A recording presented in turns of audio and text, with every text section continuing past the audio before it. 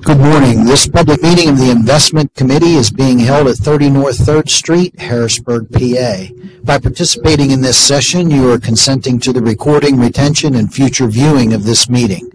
Although being live streamed via the internet, this meeting is a live, in-person meeting. The live streaming of this meeting is presented as a convenience and is not provided as the official means for public attendance. In the event the live stream fails or cannot be transmitted for any reason, the in-person public meeting will continue without interruption. Please proceed. Thank you. Great, thank you. Good morning, everyone. I'd like to call to order this June 3, 2022 meeting of the Investment Committee of the Pennsylvania State Employees Retirement System. Mr. Becker, this is Jim Bloom. I just wanted to let you know that Alan Flanagan will be sitting for the secretary during the investment committee meeting, and he will be in this seat. Sorry to interrupt everybody. Great, thank you, Jim. Appreciate that. May we have a roll call, please, Phil Thomas?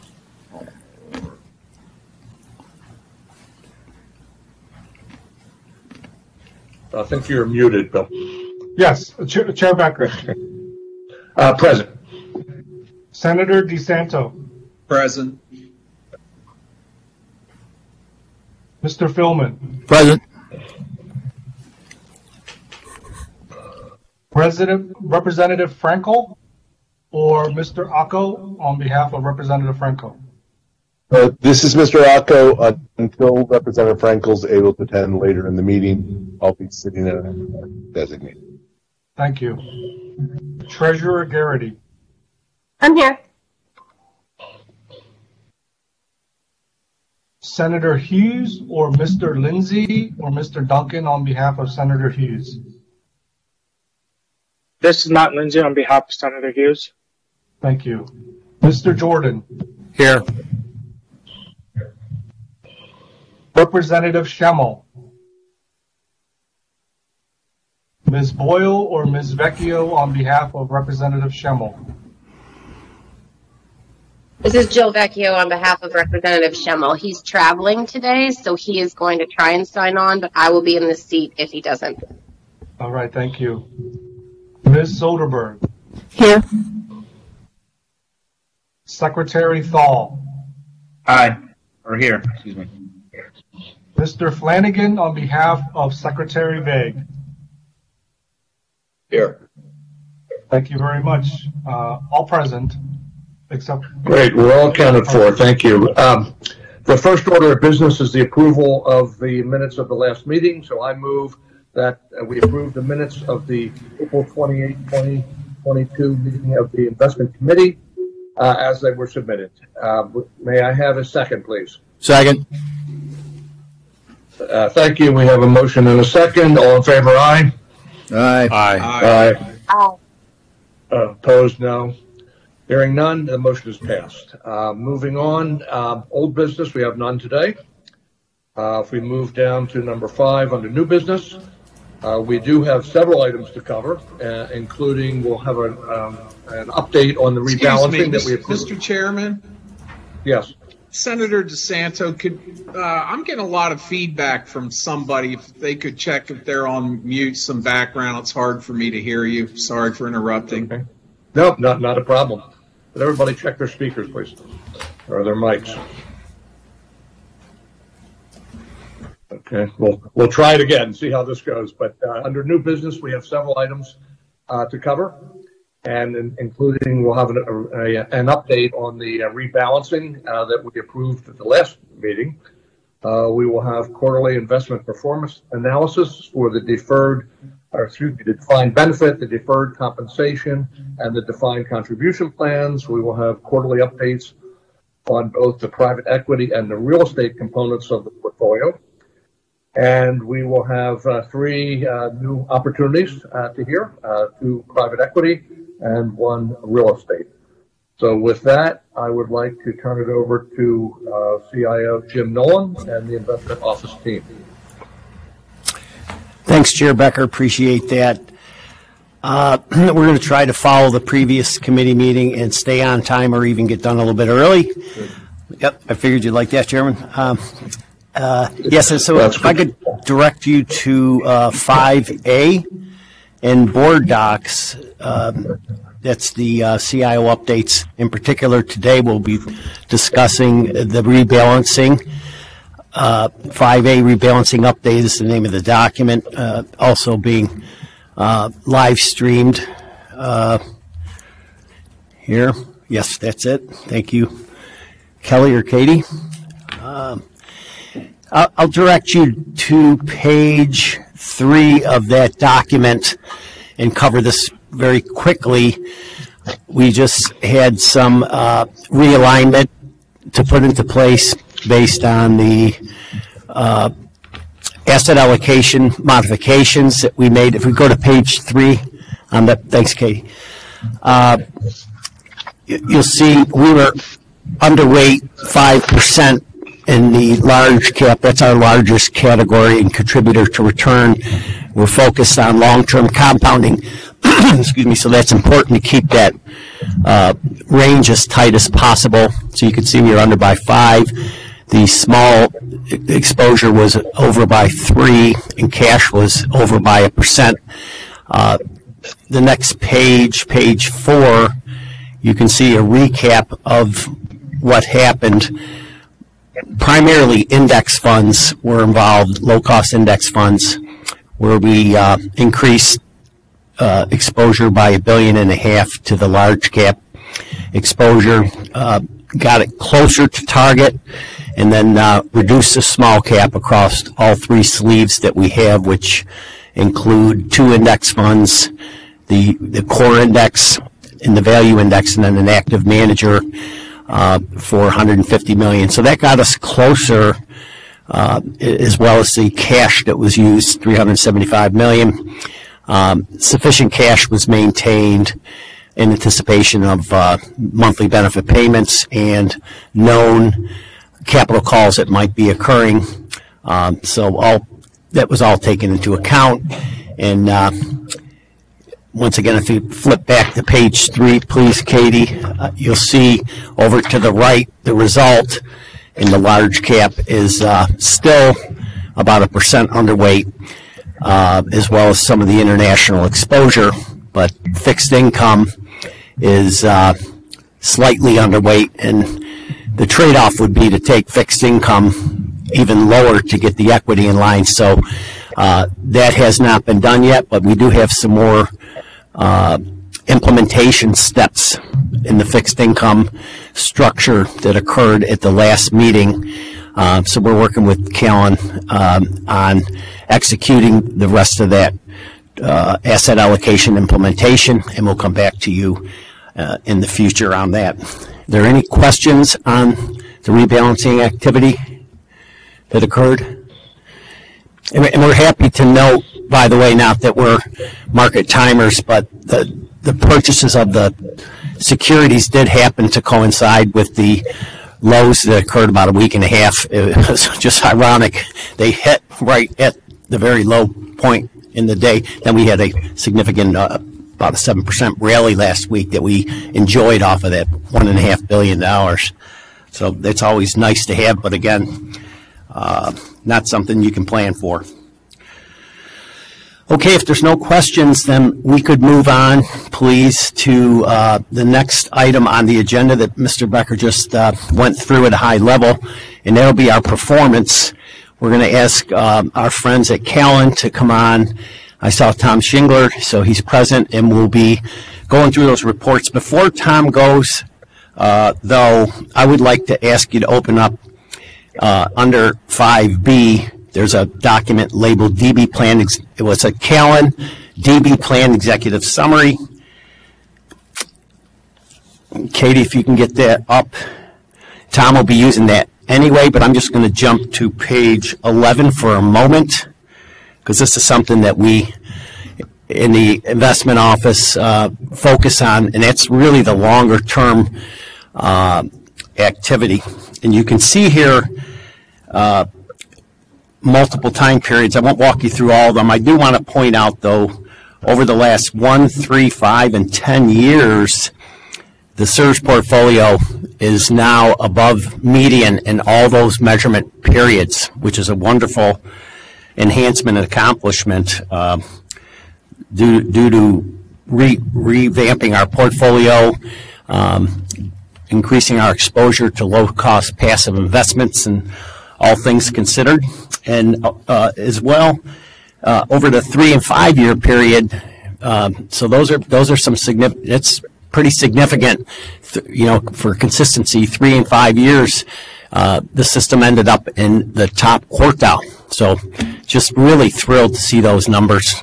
I know Alan Flanagan had pointed them out the last time, and the trend has continued. We hope to see that improvement move out further and further over the years as we continue to implement enhancements to the portfolio. And with that, unless there's question on this, okay, Tom, could you take it away and cover and Tom will be talking at the board meeting more in depth for the whole board. In that form, I know the whole board is also on the investment committee, but they'll be doing that at the board meeting next week, a more in-depth capital market. So in taking consideration of time here today, Tom will provide a brief update on the performance at a high level. Get in a little bit deeper next week. So Tom, thanks. Take it away. Okay. Thank you, Jim, and good morning, everyone. I hope everyone's doing well. I'm going to cover a few key slides, and we will spend more time on the capital markets given the volatility and the economic issues we're seeing at the meeting next week. So if you go to slide 3, please. I'm just going to go back to that quickly. So this is showing the performance. One more, please. Thank you. So this is showing the performance of capital markets through the end of the first quarter, and that's the performance period we're measuring here. And markets were down, so we had a couple of key drivers of markets. One was the invasion of Ukraine by Russia, which created market volatility and more of a risk-off sentiment when you have that kind of geopolitical event. And then the other aspect was the higher than expected inflation that we've been seeing, and central banks like the Federal Reserve taking steps to raise interest rates as a result of that. So this was an unusual period in terms of both stocks and bonds being down. We look back at this for almost 100 years, and there's been 37 quarters, about 10% of the time, when we've had stocks and bonds down together. So it's important to understand they're not perfectly negatively correlated. So the idea that if stocks are up, bonds are going to be down, or vice versa, that's not the case in terms of the relationship between stocks and bonds. But generally, you do expect to have more diversification than we saw in the first quarter, but you had those two factors driving markets in terms of both the impact of the Russian invasion of Ukraine and the consequences for economic growth, coupled with the inflation that we're seeing in the rise in interest rates. So from a market perspective, equities were down in the U.S. 5.3% for the broad Russell 3000. Non-U.S. markets were, for developed markets, down 4.8%. Where you saw further declines was in small cap stocks, which tend to be riskier companies, and emerging markets, the riskier non-U.S. companies, and bonds were down as well, as I said, the aggregate down 5.9%. That's the worst return for the aggregate since 1980. And the positive from there is that you do see better yields today than we have been seeing, and it does create a better entry point for investors. And then from what we'll call alternatives, you'll see private equity has a positive return, but remember that's lagged, so that's showing you returns through the end of last year. And then commodities, strong returns. But it is important to keep in mind that an investor like SERS is a long-term investor. You're not investing for a quarter, you're investing for years. This is a multi-generational trust that we're investing for, so we want to look at the long-term numbers. And you can see the long-term numbers are much more favorable for these markets, and you see that reflected in CIRS's total fund return as well. So if we can go to page 6, please.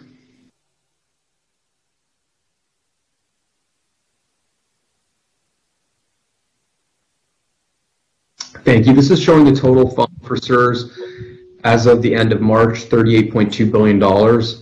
It's important to keep in mind that a new asset allocation was adopted at the last meeting, and this is not yet reflected because this predates that change in the asset allocation. So overall, the assets generally close to target. I'll highlight a couple of key exceptions. One is that from an equity perspective, you do see a significant difference between private equity actual and target. So 16 versus 12%. The private equity target has since been increased, and there's also now a more pronounced denominator effect. So markets have declined since the end of March, and so that means that assets that aren't daily valued, that are on a different valuation schedule, their percentage of the total fund is going to move up as a result. But as of the end of March, private equity was at 16% versus the target at that time of 12%. And then beyond that, you can see that for other asset classes, there were some smaller differences, but still meaningful, including the underweight to non-U.S. stocks. If we go one slide forward, please. So this is showing a high-level summary of return seeking versus capital preservation assets. And one aspect I want to highlight here is that Jim mentioned some rebalancing that's occurred. There's going to be more rebalancing that will occur to bring the total fund closer to the new target. So I do want to address that for the board, because there are going to be rebalancing done to get closer to the new target. So this is as of 3/31, and we are working with the staff to move closer to the new target. If we go on from here, please, a couple slides ahead.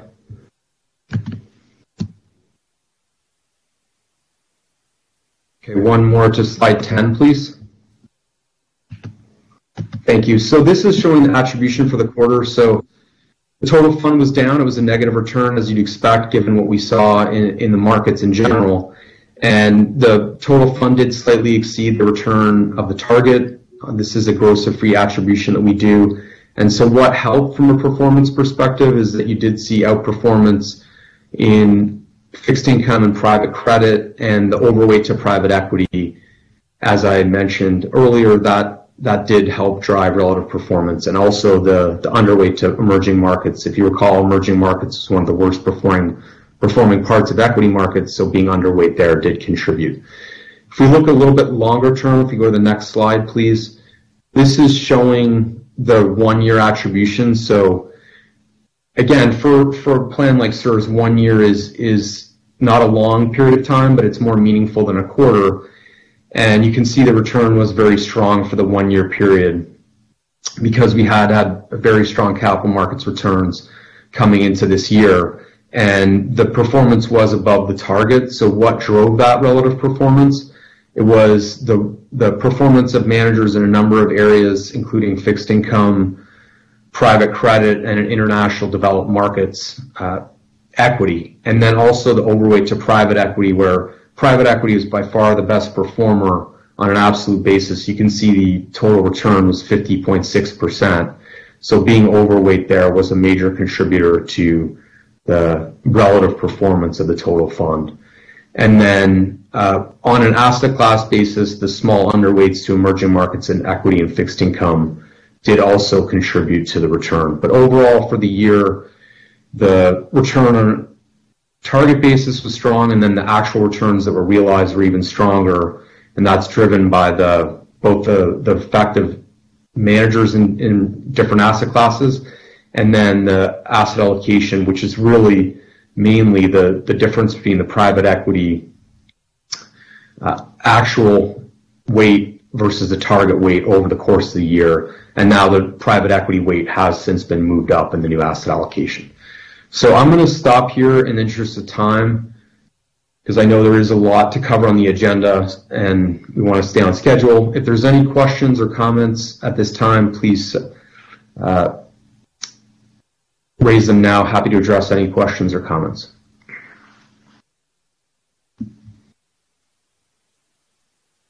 Okay.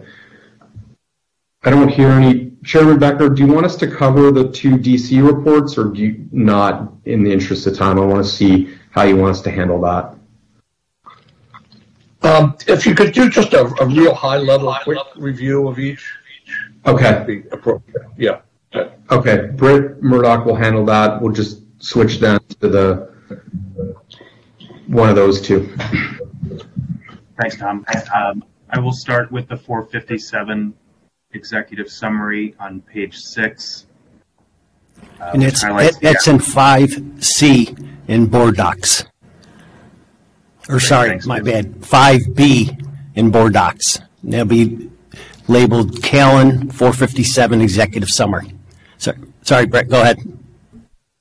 No problem, Jim. Thanks. So I'll start on one more page forward. Thank you. Just showing the asset allocation and the contributions for the 457 plan. You can see consistent with past quarters. The Stable Value Fund and the U.S. Large Cap Index continue to hold the majority of assets, and you can see new contributions from participants on the right continue to also go towards those two funds. We turn ahead one page. We detail the asset distribution. As of March 31st, you can see total assets about $4.5 billion. Some outflows from participants and some unrealized negative investment returns, slightly detracted from the asset values during the quarter.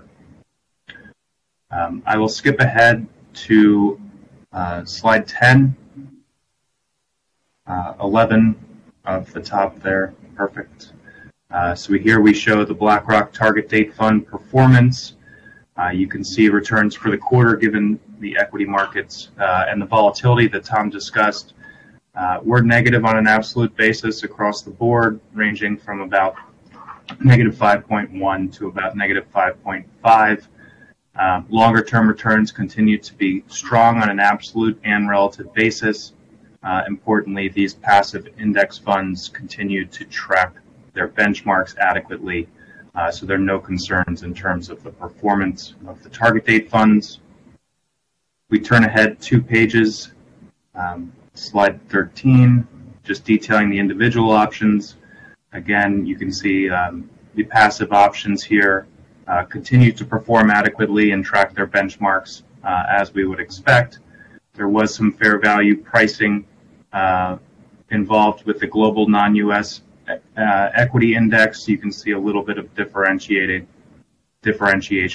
between the fund return and the benchmark, but we expect that to smooth out over time, and you can see it does over the 3 and 5 year time periods.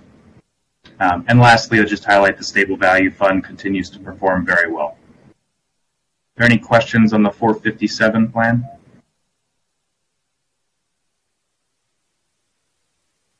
Okay, great.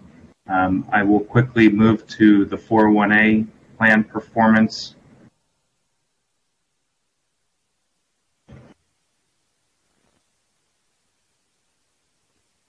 I'll start on page 7 at the top there.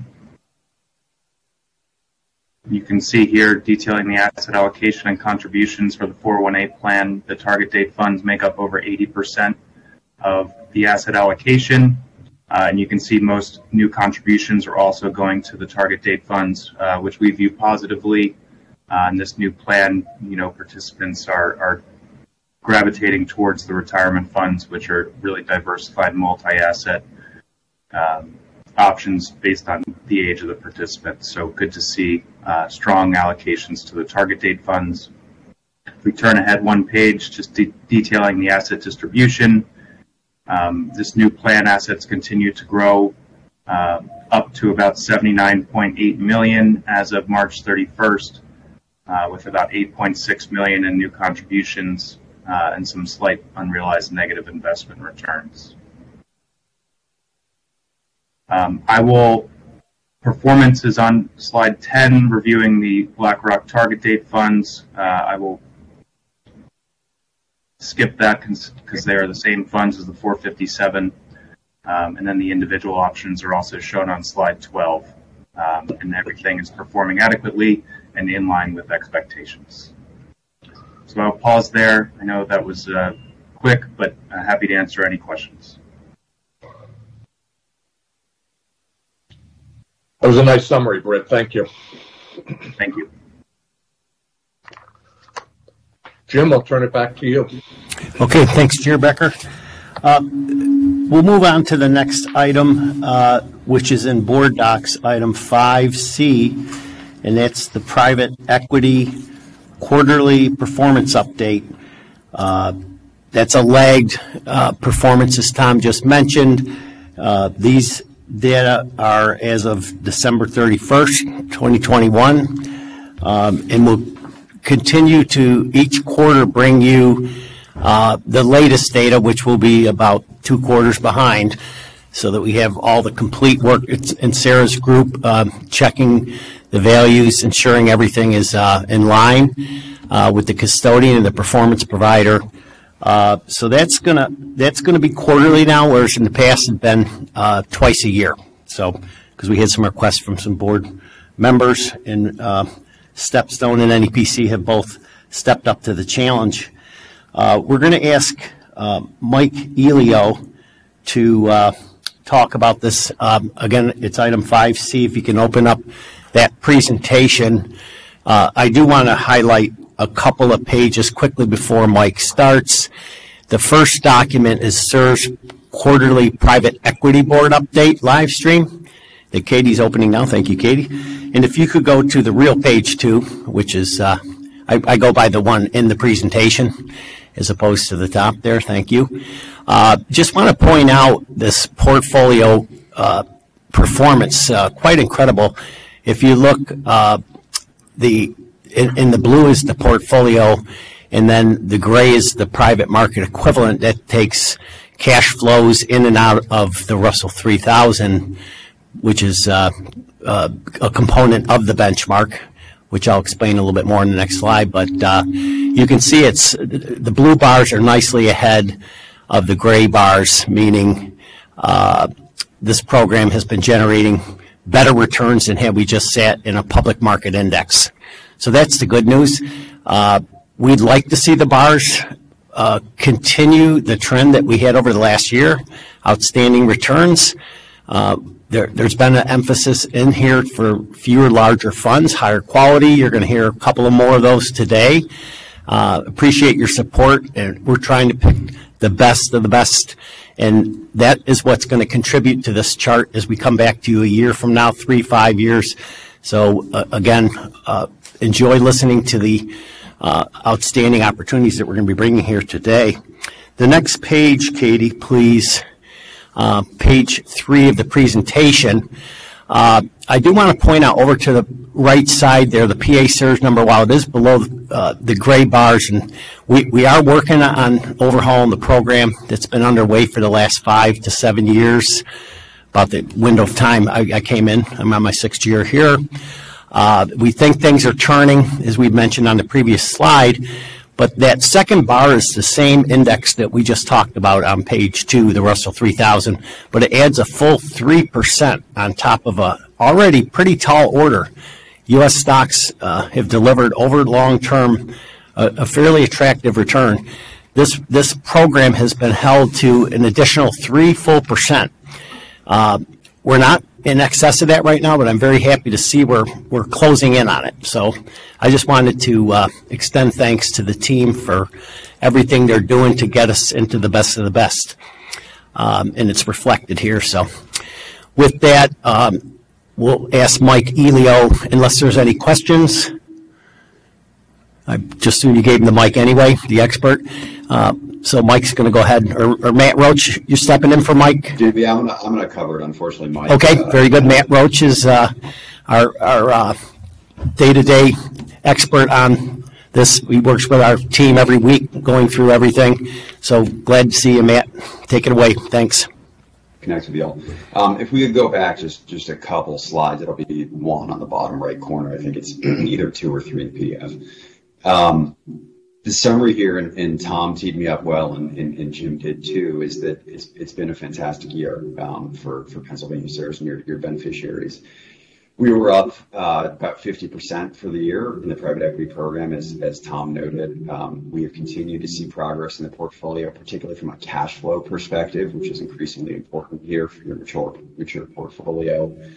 Last year, we generated about $510 million of inflows. So that's distributions net of contributions for the beneficiaries here. The good news is, despite market disruption so far in 2022, that trend has continued year to date. So that's as of June 2nd, last evening. We're about $307 million of inflows, net inflows for the plan this year for the private equity program. Jim covered slide 2, which is the performance versus the public market index. So we're going to flip over to slide 3 here and just double click real quickly on something that he was talking about.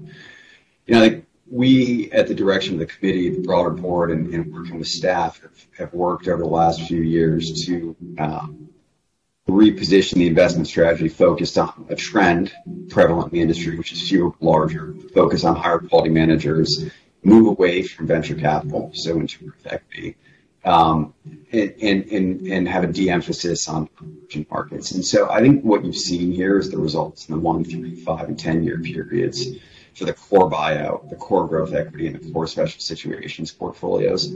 All are doing really well. We've got the Keystone Legacy portfolio managed by Fairview. Those are obviously lagging benchmarks. That portfolio was mature. Would not expect that to change, frankly, in the long term. But it's been very cash generative for you guys, and will continue to be so. There's a slide a few forward that I wish we'd pulled up that I'm going to just cover now and steal thunder from, which is slide 7. Which compares this same portfolio to the public market equivalents. What you'll see is the core portfolio is doing really well on a 1, 3, 5, 10-year basis, particularly on a 1, 3, and 5-year basis. That's a lot of those changes. Jim noted the high benchmark of Russell 3+3. In each of those 1, 3, and 5-year benchmark periods, we've outperformed on the Russell 3+3, notably sort of 500 to 600 points ahead on the longer periods. The 10 years is just below. The since inception, again, is outperforming Russell 3+3 for the core portfolio, which we're very happy with, and we think reflects well the changes that we have made, again, at the direction of this committee and working with staff in the portfolio here. As Jim said, continued with the folks that we plan to talk to today with both Sen and Veritas. Yeah, I think the last thing I'll say, to go back to slide 5, is just looking against private markets benchmarks here. We've done well. You know, I think the reality is on a median basis in the last decade, with just a couple of exceptions, we're above the median, and so I feel very good about that. It's a reflection on continuing to pick high quality managers. And I think we are very focused, and we talked about this with folks before, just on consistent pacing and making sure that even in periods of turmoil, that we take the view of long-term asset class here. We have talked about this, that we sort of reflected on the potential downturn that may come in 2022, which it has from a denominator perspective, and for that reason suggested a pacing that was a $1.1 billion for the private credit program going forward. That program, just to remind, or that pacing level, just to remind folks, actually anticipated with a 20% shock to returns this year, gets us pretty close to the 16% target return 10 years from now. And so that was purposeful. We will continue to reflect on that, and reflect on that on a basis with you all, while pursuing the best opportunities available at the time and maintaining consistent pacing. If I can flip to private credit just for a second, and I know we're trying to be efficient here, which is the other document in board docs in our program tab. A lot of good news in the private credit portfolio as well. I know that we're folding that into the broader special sits program within private equity. The inception to date returns on that private credit program are 19%, which is on slide 1 there. Obviously very happy with that. As that program has grown, it has been a net outflow program. Last year we had net outflows of $244 million. Still combined with private equity, and so as this sort of illiquid alts program, we were net inflows of 265. Year to date on private credit, net outflows 30, net inflows combined with PE $270 million year to date. So that's as of last evening. Obviously, very pleased with the performance of the program here. Flipping one slide forward, relative to the levered loan index and high yield, we've done very well. 19%, obviously, a very good return. We will continue to preserve the strongest of these relationships going forward within the program here. And very excited about the sort of platform we've built. Maybe I'll pause there. I know we were scheduled for 5 minutes. We have 5 slides. Try to hit the highlights and go quickly. Happy to answer any questions that folks have as well.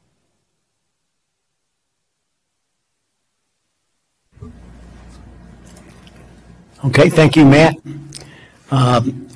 And the materials and board docs are there for your, there's deeper reviews and so forth in there for your convenience. So, Matt, thanks for covering that. And just a reminder, we did combine the private credit and private equity. So going forward, that'll be a combined report.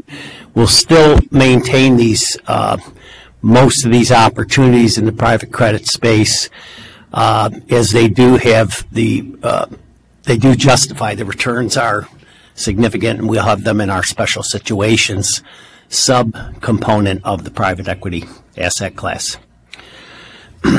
So thank you for that. If we could move on to the next item, this would be 5D, in David, in real estate, quarterly performance report. Matt Ritter's going to talk to us about that. Again, these are very high level. The more detailed reports are available in board docs for all the private markets as always. The difference here is we're bringing the consultants in so you get to see them a little bit more often per year in line with our Funston recommendation. And also it's good to hear from these experts that are out there and so they can tell you what they're seeing real time. That's excellent. Before Matt starts though, if you could, Katie, open up that presentation. And that's labeled, yes, that's the live stream presentation, Real Estate Quarterly Performance Report. And go to page 2, please. You'll see the performance recap. Again, this is a asset class in transition that we've been working on over the last few years. We've made some additional tweaks, as you know, at the last meeting to the asset allocation to further enhance the returns going forward. I've had many meetings with board members concerned about the lower returns that we've been experiencing. We worked with Matt Ritter and the team at NEPC. What can we do about this to get real estate to contribute more to that return that we're trying to, currently 7%. We'll see what happens here at the next shares meeting, but currently trying to get to that 7%. How can we get this optimized better? So that has been analyzed, vetted, discussed, and implemented last meeting. So we're hoping to see this trend that we're seeing here, pointing out the 1- and 3-year returns in particular here in double digits. That's what we're trying to get the real estate to be instead of the single-digit world that it lived in the past. So with that, I'll ask Matt to take it away and enlighten you. Everything real estate in this coming out of the pandemic and everything else, feel free to ask Matt questions. Go ahead, Matt. Thanks. Great. Thank you, Jim. Yeah, so starting on this page here, page 2, just a quick performance summary. Jim hit a lot of the highlights, but maybe just to reiterate, looking at some of those trailing time period returns. As Jim mentioned, we've been, since NEPC was hired roughly 5 years ago, there's been a lot of changes we've made to the portfolio. I would contend, I think, a lot of improvements that we've made to try to, bring up that total return, as Jim was talking about. The most recent change being what we discussed, what was discussed at the last investment committee meeting, which I'll come back to in a couple of slides. That's the update to the target sub-strategy allocations. But maybe just to reflect on performance here a little bit, the SERS real estate portfolio, like the rest of the real estate market, faced some challenges and uncertainty in 2020, driven by the onset of the pandemic. However, as you can see, 2021 was a very strong year for real estate assets, with the Odyssey, which is the index of open-ended core real estate funds, posting its highest calendar year return at over about 21% net of fees. So very strong year for real estate. And very strong year for the CERS real estate portfolio as well, generating a 19.6% net return. So clearly very happy with that. And then, that has also helped, as Jim alluded to, looking at the trailing 3-year number now at 11.3%. So, clearly, I think moving in the right direction and strong returns, contributing to the portfolio, which we're very pleased with. Just speaking of the portfolio itself, NEPC continues to believe that the portfolio is healthy, in a good position today. But, that doesn't mean there's not still work to do. We talked about the changes to the portfolio construction. And then, of course, there's the pacing plan, which calls for $150 million of new commitments this year. And then, of course, NEPC and CERS Investment Office will continue to monitor the existing investments as well. So turning ahead to page 3, I'll just hit this one quickly. CERS has a very mature and highly diversified real estate portfolio. As you can see on these charts on the left-hand side, diversified by geography across regions, both in the U.S. and then about 17% invested internationally, as well as by property type, as you can see on the right-hand side. Turning ahead to page 4, we display some of the historical cash flows for the portfolio. And what this chart tries to show is real estate overall a net contributor, positive cash flow generator, or drawing cash out of the CERS portfolio. So the green bars being distributions back to CERS from real estate, red bars being contributions or capital paid into real estate. Since there's a large allocation of closed-end funds, there's always going to be new capital going in. But as you can see with the dotted black line here, the CERS portfolio the real estate portfolio has generally been a net cash flow generator for CERS, which is great. In 2020, you see a smaller green line and the net cash flow dipped negative. That was not unique to CERS. That was something we saw across our client base, really driven by uncertainty and market disruptions from COVID. Probably no surprise to anyone. Asset sales slowed down and some managers decided to keep some capital, back on the balance sheet just in case, just given the uncertainty. But in 2021, we saw a bit of a return to normal with the portfolio again generating positive cash flow for CERS.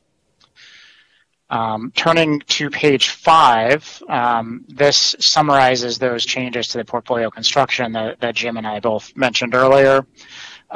Just as a slight refresher, the core and core plus allocation, the target allocation will decrease from 35 to 25, REITs from 10 to 5%, and then value added opportunistic or non-core real estate. Those targets will increase from 55 to 70% of the portfolio.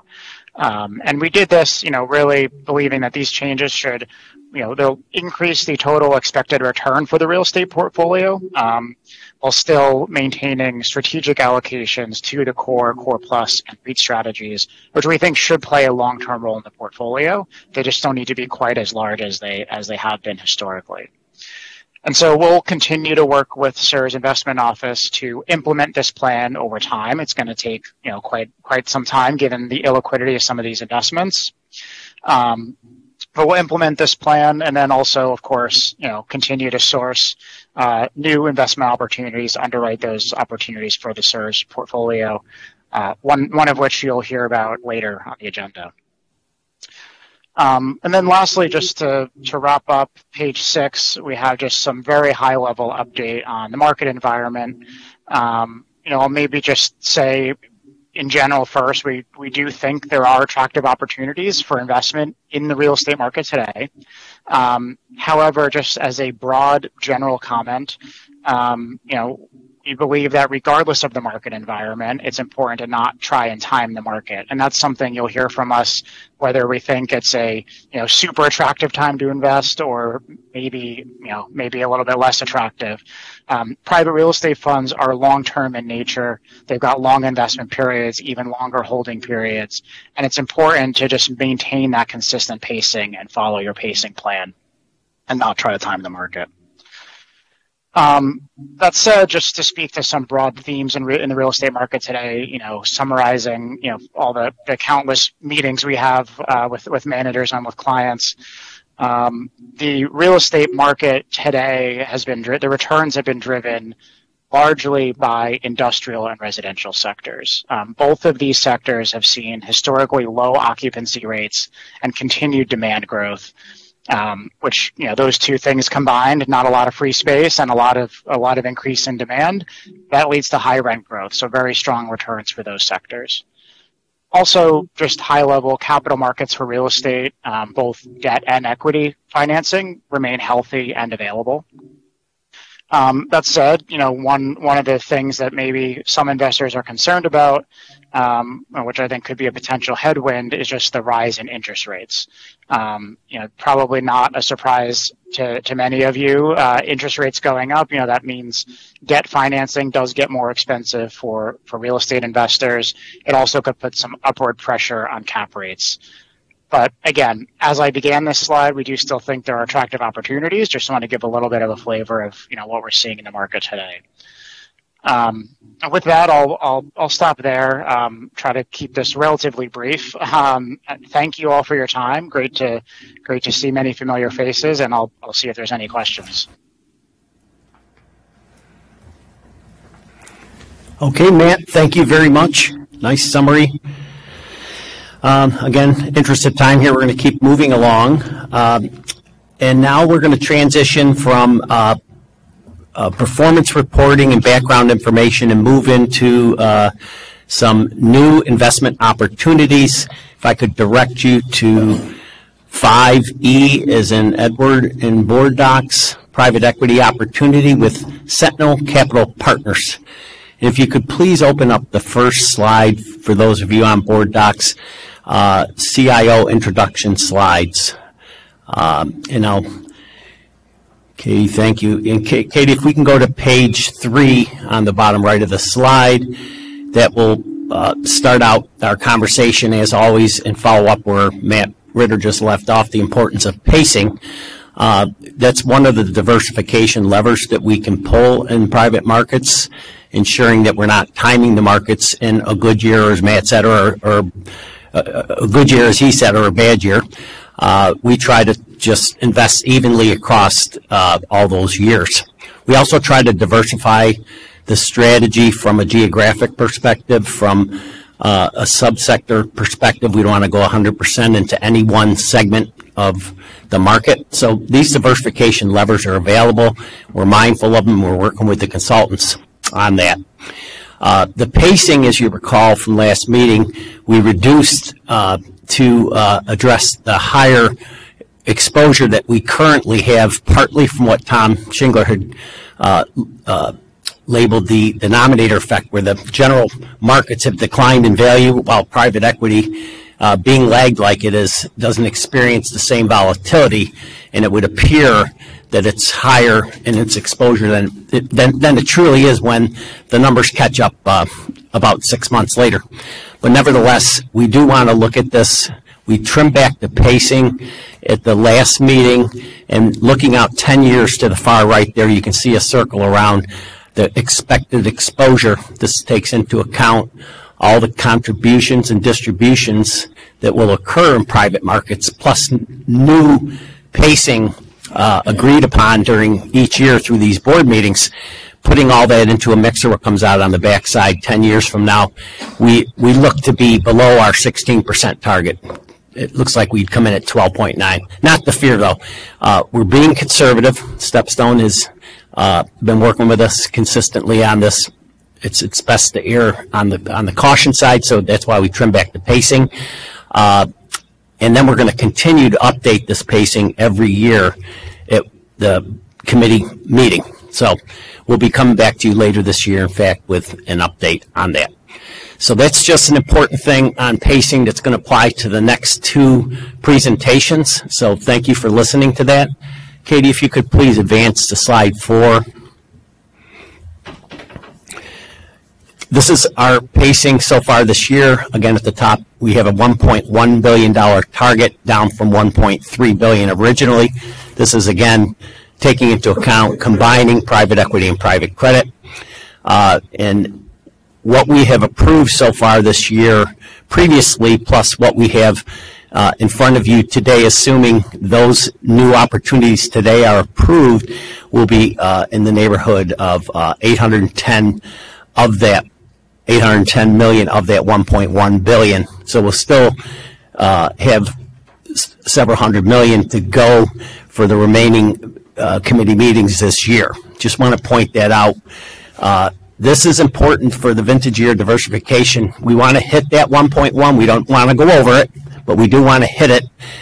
So we'll continue to source the opportunities, look for the best of the best, and come at you. Speaking of that, if you could advance to the next slide, please, Katie. Page 5. Sentinel Capital Partners. The blue bars in these slides indicate funds that we have been in previously.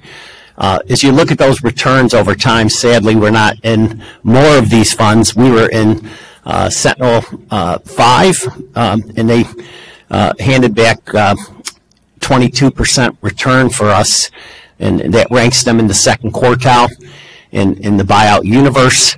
This is a diversified manager, which is important. As I said, we diversify with sectors. We don't want to go into all energy or all technology or all anything. This is a very diversified manager. They focus on some consumer sectors, whether it be restaurants and healthcare services. That's a very important thing that happens in our society. This firm has a specialty. Perhaps when you listen to David LaBelle in a moment, he'll give examples such as a restaurant. They have a cook. They have delivery. They have the customer at the other end. But how do you make it all happen so that the customer gets the food still hot? They come in and help optimize and make operations become more efficient. So that's their specialty, and David will talk about that. So I don't want to steal his thunder. If you could advance to the next page, Katie. I'm happy to report that David and his company are fully in agreement with all of our transparency initiatives. And you can see they've checked off yes on every one of them. And they've embarked on a diversity program as well, which David's going to talk about. And he's also brought in an investment professional, and she's going to be participating in this meeting as well. So sit back and enjoy. This is one of the best managers out there in this space, and would be a great addition to our portfolio. Before David speaks, though, we're going to ask Matt Roach to come on and just talk about that portfolio fit and how this complements our portfolio. So Matt, if you could please update the staff, and then we'll hand it over to David. Thank you. Absolutely. I'm gonna have to break out my thesaurus between this and the Veritas presentation, because I'm a little bit sound like a broken record. This is one of our highest conviction managers in the middle market. That should be obvious based on the returns that they've generated today, based on the peer comparison that you can see in our long memo. It fits well in the service portfolio. We've talked to you folks about some growth year managers, some tech managers. That's not the bread and butter of what Sentinel does. What they do, that David will talk about from a sector exposure, is complementary to what you have in your portfolio, and also from a way that they approach the market perspective, which has been principally focused on what I'll call relative value investing. And so we think this has a good niche in the portfolio. It is one of our highest conviction names in the middle market. We're pleased to present this to you folks for consideration, given that you have an existing relationship, and consider renewing that relationship with Sentinel. Jim, back to you, or over to David. Dr. Mann, whatever works best. Yes, thank you, Matt. And David, please take it away. That document will be in board docs, the same 5E. And this will be the live stream presentation, and Katie will be showing that on the live stream screen. So, David, if you could introduce your team and give a little background, because some of the board members haven't seen Sentinel in a couple of years. Fund 5 was our last one, so please introduce the team and take it away. Appreciate it. Thank you, Jim, and good morning. It is such a pleasure for us to hear all the nice things that have been said about us. We'd like to come and visit with you a little bit more often. to hear that. I'm David Lobel, as you heard, the founder and managing partner of Sentinel, and joining me are my co-founder, John McCormick, and Dr. Alice Mann, our lead partner who spearheads human capital.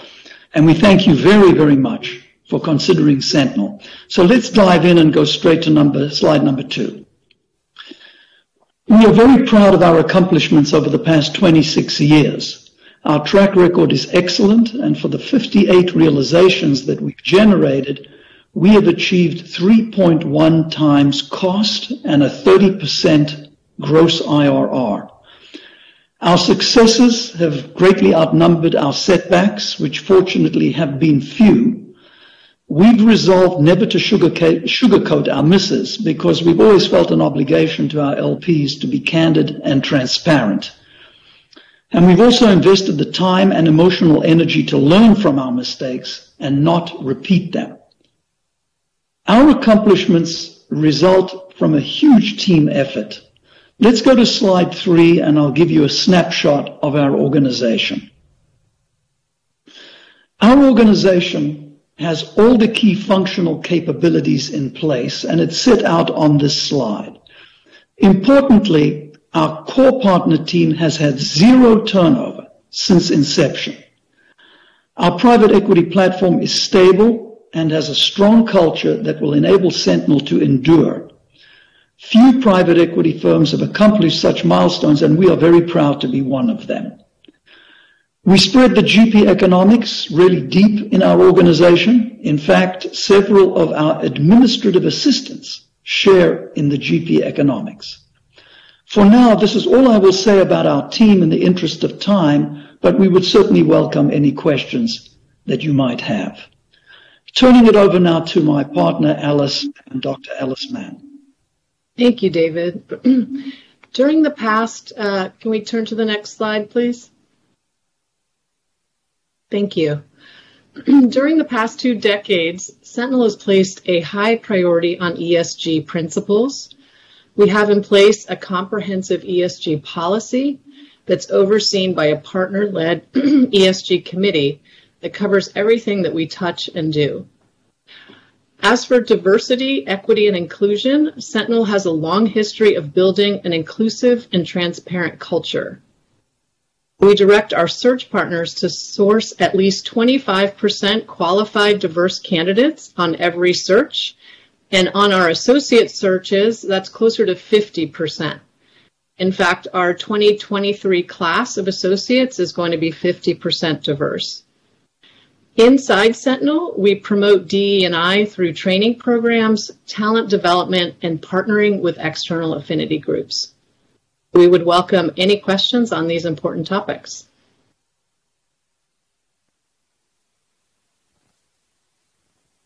Treasurer Garrity has a question. I do. Sorry, I couldn't find the hand button. I guess my question is, your diversity efforts must be fairly new, because it appears you don't have a single African American or Hispanic in your investment office operations, and all the junior level associates, I think only 2 out of 11 are females. So is this a new focus for you? The effort around inclusive culture is long-standing. We have the foundation of a culture where everybody has a vote on the investment committee decision making, and people do exercise that. So the building blocks are there.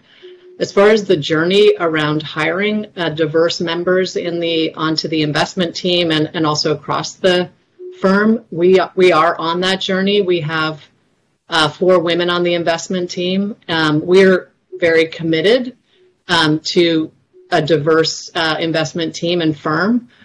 A lot of it is around sourcing candidates, and there's a lot of competition for diverse candidates. We're going up against mega funds and other private equity firms that are also competing for diverse talent, but we are very committed to it, and we work on setting goals with all of our recruiting partners to source candidates. And when we are across our investment team, we're really working on talent development, management, and so that people get the mentoring that they need when they do join us and they stay with us. Interesting. Okay, thanks. I'd like to add into that answer there, Treasurer. We had a request from a board member designee on clarification for the DDQs for the manager, and they went into the midnight hours. They're getting back a nice response to us, and it's been distributed to you all in board docs. And they have adopted a new policy for this specific purpose of diversity and inclusion. So that was sent over and distributed to board docs. So I'll point you to that. It's there for your convenience. It is a new, relatively new initiative that the firm, as everybody's doing, all the firms, including ourselves, we're all trying very hard to hire diverse candidates. What happens, though, as a result of that, there's only so many to go around, and the highest bidder often ends up taking the prize. So we have to continue to work on that, and they're doing the same thing. It's difficult, and this, as Joe Torta had said earlier in the meeting, this is a very tight labor market, and diversity is even tighter within that. So, but they do have an initiative underway. They sent us the policy over, and we're very happy that they responded as quickly as they did on that. And I encourage you to please take a look at that in the board docs. Jim, I did read it, hence my questions. I absolutely did read it. I know. Thank you. I know Treasury, we have 56% diverse workforce, so I guess it's the first time I'm hearing that people can't find diverse candidates. But thank you. So well, I could speak to that quickly, which is CPI is our recruiting partner for associates, and they place 9% ethnic and racial minorities and 30% women across private equity. So that sort of gives you a sense of the pool. Mr. Rocco has his hand up, and then Senator DeSanto, please. Thank you very much. I don't doubt these financial numbers and the comments by our consultants and by Jim. But I do have a question for Dr. Mann, which is the original answers to our diversity questions, which are standard for all of our potential partners. I read those answers, and that's why I asked additional questions. And that's why you provided all new answers last night. So, Dr. Mann, I just want to know, were you involved in writing the first set of answers? That, unfortunately, I would state my opinion that the answers that Sentinel provided us were amateurish. And I would have a hard time believing that you were actually involved in preparing these. So, do you have any role in writing or reviewing Sentinel's answers to us about diversity? I certainly was involved in the set of answers that were provided last night. I started at the end of January, and so I was less involved in all of the preparations up until then. Can I just say a word on this?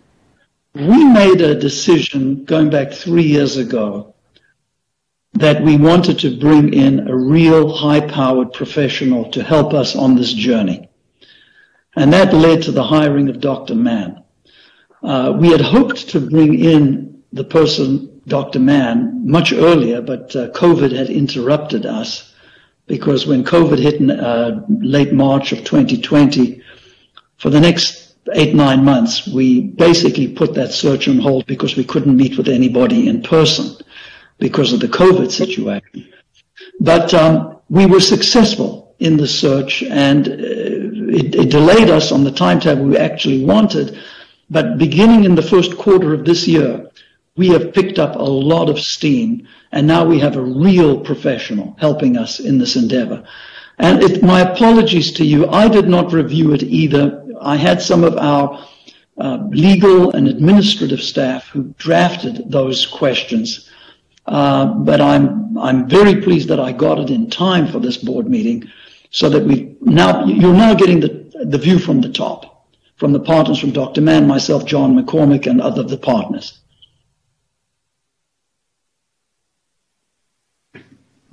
Senator DeSanto? Senator DeSanto?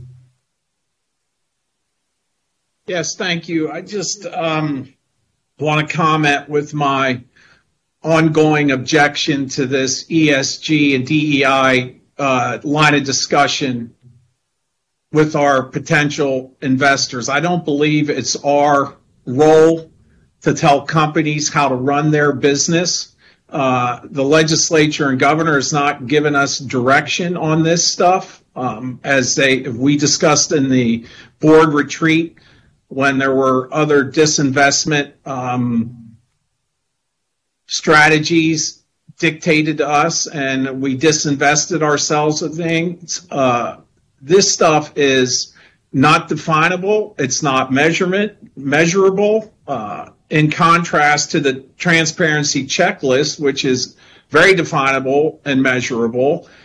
And our fiduciary duty is to our plan holders to get the best return that we can for them, and that's what we should be focusing on. Assuming our investment partners are not doing anything illegal, I don't believe we should be injecting ourselves into their business operations and how they provide a very good return for us. Thank you. Thank you for that, Senator DeSanto. And we'll turn it back. David, if you could wrap up. You have some additional slides about the business. Thank you for your contribution, Dr. Mann, in clarifying that. But we do want to give you an opportunity to talk about your other slides with your excellent results. So if you could do that in fairly short order, then we can move on here. Appreciate it. Sure. Yeah, this is John McCormick. I'll take the next slide, which is slide 5, which is our track record since inception. So we've delivered strong and consistent returns over a very long period of time through investment environments that range from benign to brutal. And I would also note that funds 2 through 6 all have at least one key metric that places the fund in the top quartile. Thanks, John. I'm going to try to speed through because we do have some important material to discuss. On slide 6, please. This one gets to the essence of how we've achieved consistent and premium returns and how we differentiate ourselves. We believe that the most reliable predictor of investment returns is the entry multiple paid. Since inception, we have consistently been able to buy businesses at 1 to 3 turns of EBITDA below the industry average. How do we do it? In a single word, complexity. And here's how it works. When a company comes to market for sale, looking like a brand new Mercedes, ready to hit the road at high speed, with the driver not having to worry about the car breaking down, such a business will typically fetch a very full multiple. Today, in the mid-teens or even higher. Buyers take comfort in these types of businesses, which typically attract a lot of interest. But when a company comes to market looking like a used car with some dings and dents, it's roadworthy but needs to be driven gently. Many prospective buyers will retreat because they don't have the tools to deal with the dings and the dents. The pool of bidders then shrinks, the entry multiple contracts, and it's this type of situation that Sentinel focuses on. What we then do is put the company in the garage for a while. We systematically reduce or eliminate the dings and the dents. And when done, and this will typically take us 6 months, maybe 12 months, we'll take the company out of the shop and put our foot on the gas. And down the road, when it comes time to exit, our aim is that the next buyer sees a much more attractive picture than we saw, and that gives us the ability to recapture that entry multiple discount on the way out and generate a premium return, as we've consistently done. This strategy has produced excellent results for us, even in the most challenging of environments. Next slide, please. In building Sentinel, one of our central goals was to create a well-defined culture and set an example from the top. This vision is now a reality, and the key elements are here on the slide. At the core of our culture is a commitment to transparency, teamwork, and humility. We also invest heavily in our young professionals and use the apprentice method. We take full ownership for our mistakes, yet when it comes to our successes, we spend little time patting ourselves on the back. Instead, we give the credit where it is due to the executives who run our companies. This is the character of our firm, and we're very proud to have built a lasting and powerful culture that will continue well beyond the current generation of partners. To slide 8, please. This slide highlights our investment strategy and approach. And I'm going to let John McCormick speak to this. Okay. So, yeah, this is our investment strategy and approach. There are 3 pillars. We have adhered to this strategy since we opened our doors 26 years ago, or more than 26 years ago. And here are the key elements. We focus on lower mid-market businesses, generally with EBITDA below $50 million. We target niche market leaders in 4 sectors: business services, consumer, healthcare services, and industrials. We drive enterprise value by growing sales, EBITDA, and free cash flow, and most importantly, paying down debt. We have a dedicated a 4-person team in business development that ensures that we see all of the investment opportunities out there that match our strategy. And as you've heard, we have a value orientation with a differentiated approach to tackling complexity. We pursue buy and build platforms in fragmented industries where we can secure add-on acquisitions at highly accretive multiples. And we've successfully done hundreds of these. And we also set ourselves apart by taking the time to connect with our management partners and letting the chemistry develop and learning what matters most to them so we can help them achieve their goals. And when we do this, sellers and management teams come to trust us. And because of these soft factors, we're sometimes not the highest bidder in the deals that we win. Thanks, John. Now to slide 9. I'll briefly mention the significant forensic accounting capability we have built, which we consider a huge differentiating factor. We have a dedicated 14-person team of forensic experts who work on everything we do, from pre-acquisition all the way to the ultimate exit. Once we own a company, every month, our forensic team independently recreates each company's monthly reporting package and compares this to what the company sends us. Any material difference between the two sends up a flag. Most of our peers do this just once at the front of a transaction. We do this every single month, which positions us to act proactively and quickly. We know of no other U.S. private equity firm that has such an in-house forensic accounting capability. On slide 10, please.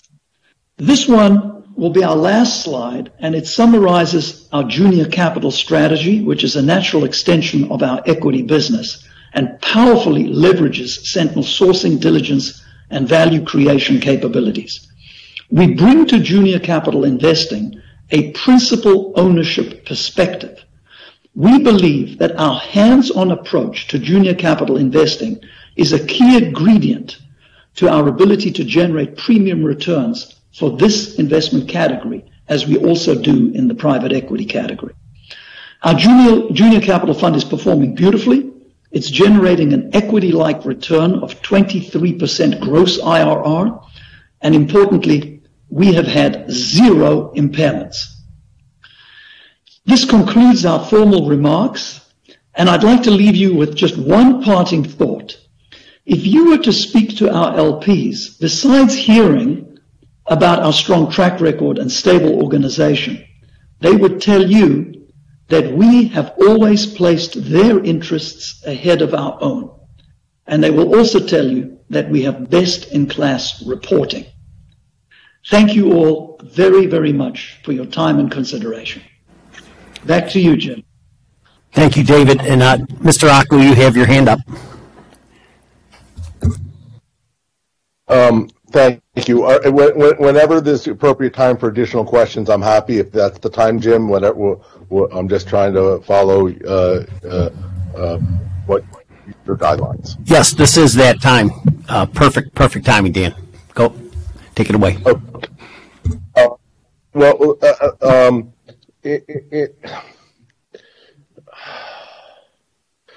So Dr. Mann, you've started in January. You've now been here several months. Are you able to tell us, in the track record of the 20 years or more, it's very hard to it's very hard to reason your discussion of this, the absolute numbers listed here, and I mean, Jim, I think this is actually, I apologize. I'm not trying to ask a question. I'd like to make a comment or a discussion. So if this is the appropriate time for discussion, that's fine. Yes, it is. Okay. So one of our other board members said that we shouldn't care about diversity and that it's not in the legislative intent for our body. I would say this is not just about diversity. This is about trust. We're about to entrust this organization with more than $100 million of our money. This presentation was given multiple examples in this presentation of their diligence, of their expertise in getting precise facts, in their ability to double check everything. And we received a questionnaire with material facts incorrectly put. Okay, they told us facts that did not exist, and until we pointed them out to them last night, they didn't admit it. And that's a very serious thing. And it's not just about diversity, it's about trust. And the fact that their person in charge of diversity was working in January, and we either got this questionnaire in April or May, and I'm happy to hear from Jim or the other staff when we got this, with literally, I hate to say amateurish, but we'd be happy to read it or whatever. I also think that this is very high carried interest, of 25%. Now there's a benchmark of 9% return, but we have a fiduciary responsibility, and the example was brought of a car. And if how we look at cars, if I was buying a car from someone and I found out that there were significant misfacts or material representations that were not correct, I would not be buying a car from that person. So I believe that I have significant concerns, and it goes way beyond diversity. And if anyone would want to make the argument of diversity, that's fine. But we're here entrusted with taxpayers' money and the money of the annuitants. And I don't believe the material facts that were misstated to us. I believe that's material. I believe that's significant, and I believe that it doesn't leave me any question. Or Representative Frankel, who I work for, any question on how we're going to vote on this? Let me speak to that. So I understand your concerns, and these are all really important questions, and it's a significant investment. What I can tell you is that Sentinel is on a journey with ESG, longer, and with DE&I more recently. What I can tell you, though, is that what they have focused on for their entire history is a very inclusive culture. And so I know people in many, many private equity firms, so I do know what the different cultures are like. And a lot of firms are focusing on hiring diverse people into their firm, but not on the culture that allows everybody to have a voice and to feel a part of a team and to contribute at their highest level. And what I can tell you is that walking into Sentinel 4 months later, it's been a very seamless transition to come into an environment that actually takes a lot longer to develop than hiring. The hiring part is a challenge, but the culture that allows everybody to have a voice and to have very deep discussions and dialogue, that's drama free, but that's really based on facts, the high integrity and humility is very distinct. And those are things that take a long time to build. So I'm confident that with a commitment around hiring and building out a diverse team, we are at the beginning of that journey, and we can definitely do better, but we are committed to it. Thanks for that, Dr. Main. Mr. DeSanto. Senator DeSanto. Yes, thank you. I just want to clarify Dan's observation. Our role as board members is to preserve and grow assets. It's not to micromanage companies' diversity initiatives. And that's the point that I'm trying to make. His example of a car, are we going to start looking at Ford Motor Company and all this type of stuff? These issues are important, and they're internal to the company, and their success depends on it. It's not our job as board members to be evaluating a financial investment based on their internal initiatives. That's all I'm trying to say. Thank you. Thank you for that, Senator. Chair Becker has his hand up. Yeah, thank you, Jim. I just wanted to make a comment here. We have been invested with Sentinel since we're in Fund 5, so since around 2014, I would say. Is that correct? Yes. Okay. So, and we've had very good results. I guess a question I would have for both StepStone and our staff: have we had any issues, any questions about? There was the term trust was thrown out here. We've been with them for 6 or 7 years. Have we had any issues or concerns over that period of time? From an internal perspective, that would be no. We work with StepStone regularly on sourcing opportunities, and the focus on this particular opportunity was the outstanding returns, not in the same space as most of our other outstanding performers. It's a rare opportunity. It's a diversification opportunity. So we haven't had any trust issues whatsoever. The only thing we wish we did differently was continue to invest in these funds. As you look at the returns across the whole lineup. Matt Roach, do you want to opine on that at all from your perspective on the trust issue that Chair Becker's bringing forward, please? Yeah, I'm happy to. And I hope this sounds sincere because David gave a preview to it. The furthest thing from trust issues is what I would say in the sentiment that he gave about oversharing in the learnings that they have through this and prior fundraisers, as well as other conversations we have. Are really sincere. I think it's important to have this conversation. I suspect that David and John and Dr. Mann will say this conversation will resonate and they will continue along their journey. I think you hear that they're talking about. The furthest thing from trust issues, I think organizations have spent hours on the very detailed requests, have received an unparalleled level of sort of transparency in the way that we've dealt with Sentinel. I think what you see from folks here is a mission to be a good partner for their limited partners, and also to push through exemplary returns for their limited partners, which they've achieved through a remarkable level of consistency, both through cycles, through increases in fund sizes, and a remarkable level of consistency across the team. I think David and John covered a slide that probably undersold this.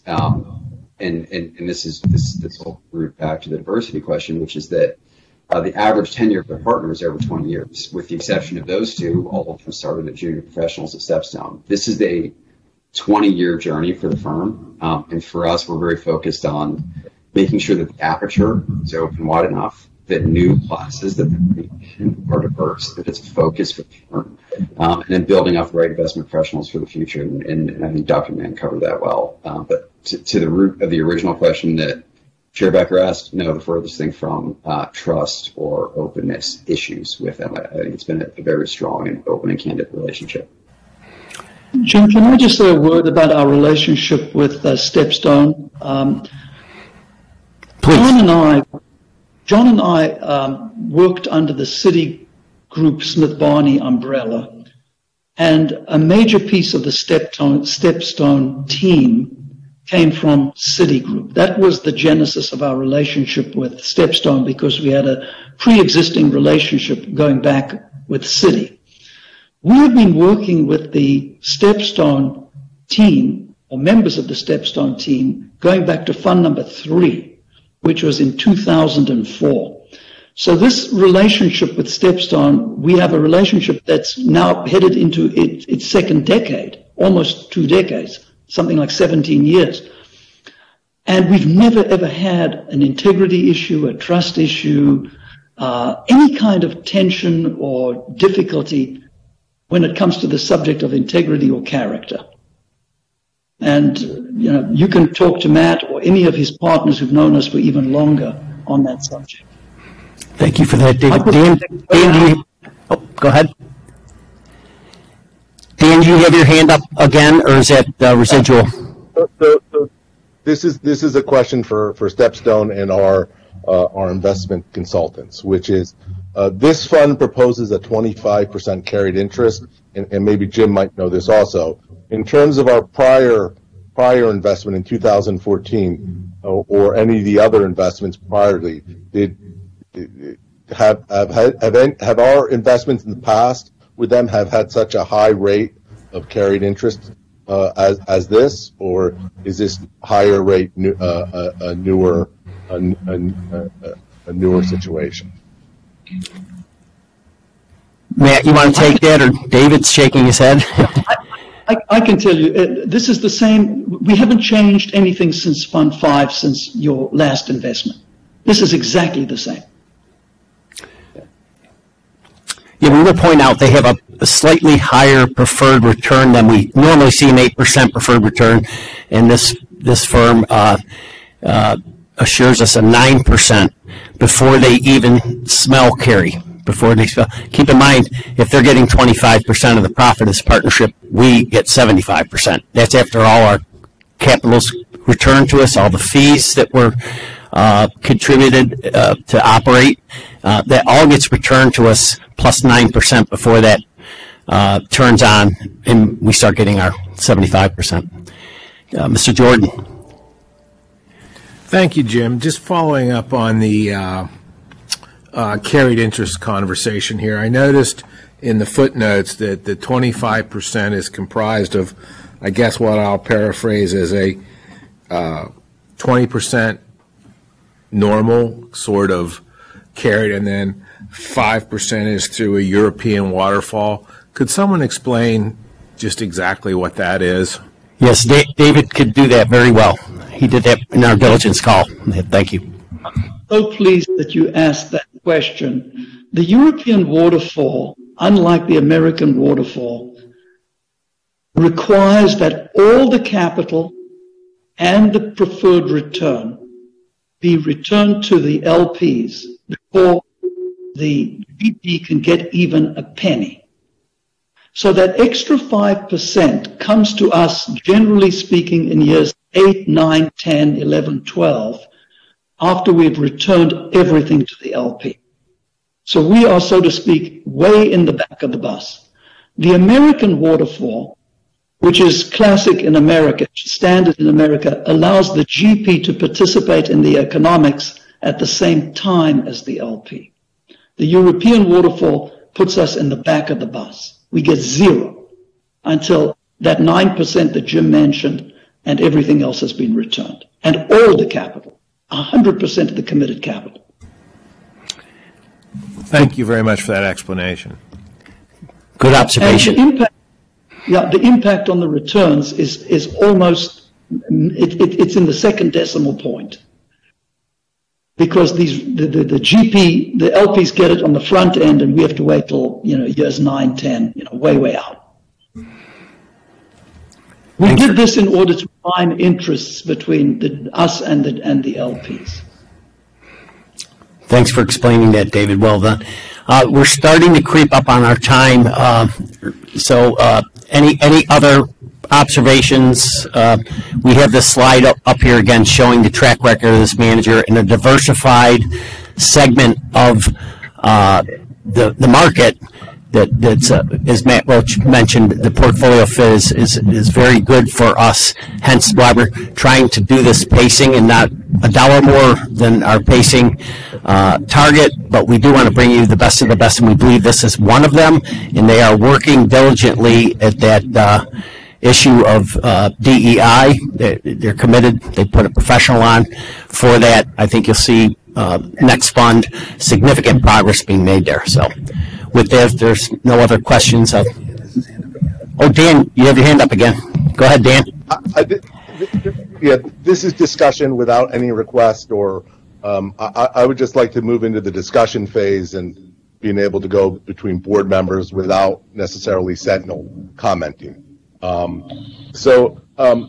believe that this is a very high carried interest with high fees. Our normal carried interest is 20%, and in fact, most of the deals we've done in the last several years have had carried interest of only 20%. I have concerns about trust issues because there are they submitted questions to us. We asked them normal questions that we ask everyone else, and they gave us answers that were not true. That is concerning to me, especially when, in fact, they had professionals on their staff for several months before this on this issue. It's not like they can even talk to us about when the last African American or Hispanic staff was on their staff. I mean, it's an issue of when we ask questions, we expect consistent, honest, professional answers, and no one can read the answers that they provided on this topic and say that is a professional firm, that you would want to invest someone thought that those answers on diversity were professional answers that worthy of $100 million.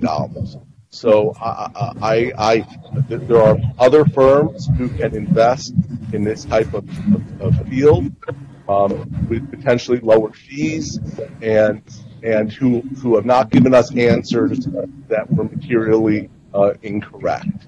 And so from a fiduciary perspective, I'm a strong no and would urge other members to do the same. Thank you. Thanks, Dan. Chair Becker? Good. Can I just ask a clarifying question real quick? What was materially incorrect that's a concern to you? This is Dan Acco. Yeah. We asked as our standard set of questions, we asked if they had a mentoring program for women and minorities. And they checked yes, and then literally there's 6 sentences of word salad saying that they are good to their employees, without mentioning a mentoring program, without mentioning women or minorities. So the answers they submitted last night or this morning says no, they do not have a mentoring program. So that they're hoping to get one at some point in the future. That is a material, that what they submitted was not correct. And you can plainly see that by the answer. That's why I asked on that. Okay. Thanks, Dan. Chair Becker. Thank you. Thank you. I think we've had a good conversation here, David, John, and Dr. Mann. Thank you for your time and presentation. and I think it's time to go to a vote. And so I move that the investment committee recommend that the State Employees Retirement Board, 1, commit up to $100 million to Sentinel Capital Partners 7 LP, and 2, commit up to $25 million to Sentinel Junior Capital 2 LP, plus investment expenses and pro rata share of partnership operating expenses consistent with executed partnership documents as investments within the private equity asset class, subject to successful completion of contract negotiations, execution, and delivery of closing documents by all parties, including required Commonwealth legal approvals within 12 months. It has been properly moved. Do we have a second? Second. Okay, we have a motion and a second. Anyone on the question? Okay, may we have a roll call vote, please, Bill Trump? All right, Chairman Becker. Aye. Senator DeSanto. Aye. Mr. Philman. Aye. Mr. Rocco, on behalf of Representative Frankel. He's not looking for a promotion. No. Treasurer Garrity. Aye. Mr. Lindsay, on behalf of Senator Hughes.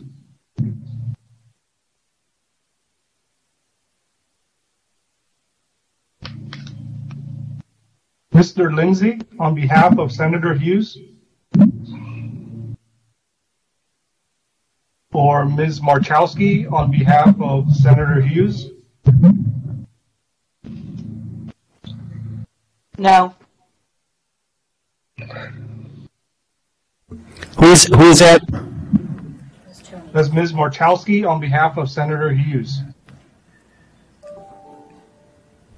Mr. Jordan. Aye. Ms. Vecchio on behalf of Representative Schemmel. No. Ms. Soderberg. Aye. Secretary Thaw is not present. Mr. Flanagan on behalf of Secretary Vague. Aye. Chairman, we have 7 yes, 3 no. Great. Thank you, Bill. And so the motion is passed.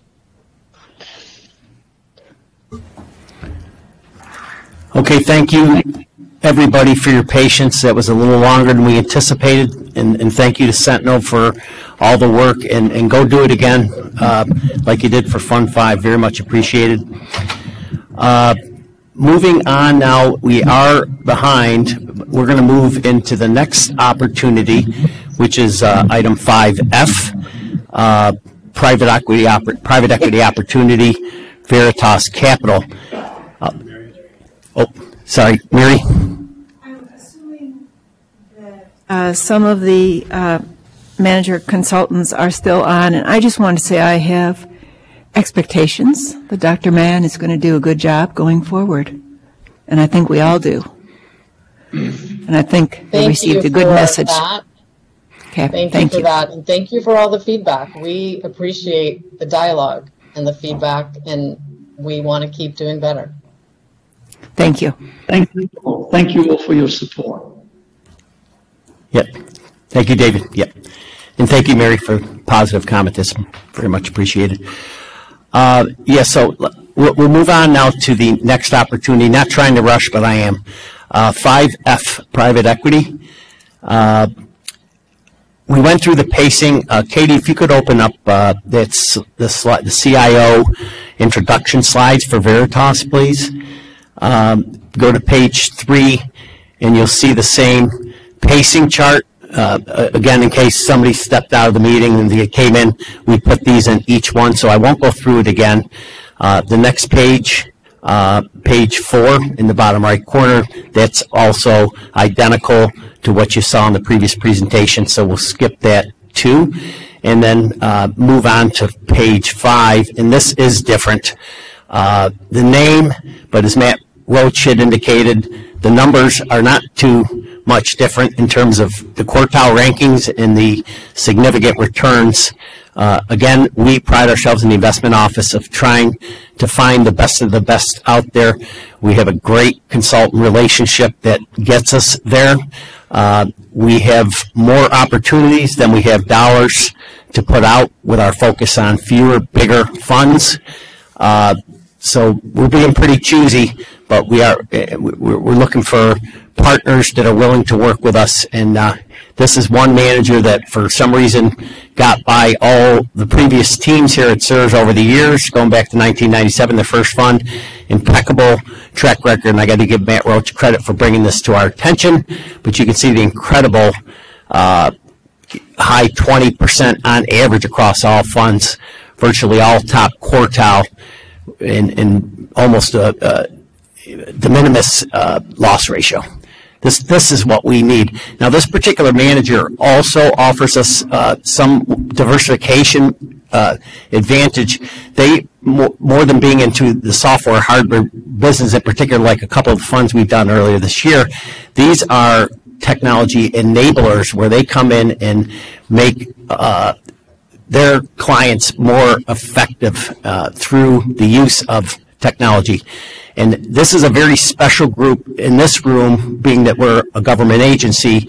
They have a significant contribution to government agencies across the country, both at the federal level and in the state level municipalities, all across the spectrum of government. So they also were very instrumental in bringing the cybersecurity market to the forefront. That was per request from the U.S. government.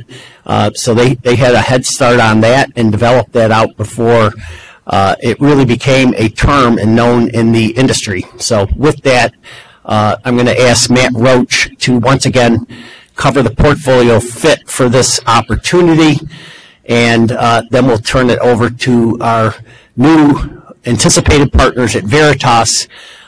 Before we go, though, Katie, could you flip that one slide? Just want to clarify that Veritas is, again, in sync with our transparency initiative 100% across the board. So thank you for that. And Matt, could you please give a portfolio fit update? Appreciate it. Yeah, I won't try to break out the thesaurus just for the time. Listen, like Sentinel, this is one of our highest conviction names among the handful. The consistency of the performance of the team, the track record is phenomenal. It's been a difficult, like Sentinel, difficult to access manager in terms of allocation. We're very pleased to be having this discussion and able to present, have the Veritas team present to you now this afternoon, as we begin just past noon here. Makes sense again for the portfolio. Jim talked about where they're focused, different from other things that you all are doing. So maybe I will stop speaking very quickly and let the experts give you an overview. Back to you, Jim, to the Veritas.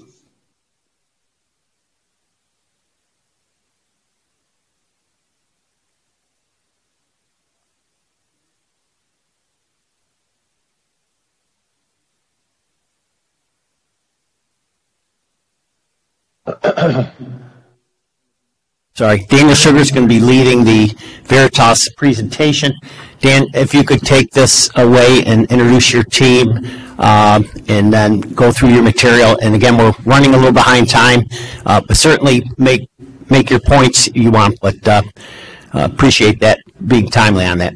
If you could go ahead, please. Great. Thank you, Jim. And good afternoon, everyone, and thank you for the opportunity to present to you today. I'm one of the managing partners at Veritas, Hugh Evans, and I'm joined here by Dan Sugar, one of our partners at Veritas. And we're excited to walk you through our firm today. Veritas Capital, we're based in New York City, and have a differentiated investment strategy and approach, as Jim alluded to in his kind introduction. We have had a long-standing focus on investing in businesses at the intersection of technology and government. And we've been unwavering and maniacally focused on staying focused on doing what we do best and investing exclusively in businesses that provide services, software, solutions, and products, primarily technology or technology-enabled solutions to government and commercial customers worldwide. We have had this focus, and no one else in the market, in the private equity world, has this unique focus. We, due to our 25-year track record in this space, we have now, 10 years ago, started being viewed in our space really as a strategic. We have a portfolio approach. We've been very successful in partnering many of our portfolio companies to work together to access new customers, new contract vehicles, and that has only reinforced our perception as a strategic in these markets. We compete primarily against strategics. There are other PE firms who come in and come out, may make one or two investments in the space, but we are the only firm, as I mentioned, who has consistently been focused on this space for 25 years. And what we've learned over the last 25 years through mistakes. We've made mistakes. I've made a lot, everyone here, but through those mistakes, we can reapply those lessons learned in future situations. And what we really strive at Veritas to do is get better and better and better. As we've raised new funds and scaled our funds, our returns have actually increased and got better over time. And I think that emphasizes the benefit of that strategic focus. Obviously, what you're most interested, our LPs are most interested, first and foremost, is performance. There are obviously other considerations, but we're very proud of our track record. Almost 25 years, 4.6 times gross MOIC, and a 44% net MOIC. But what we're almost even more proud of is the fact we have a less than 1% loss ratio. So very consistent returns without volatility.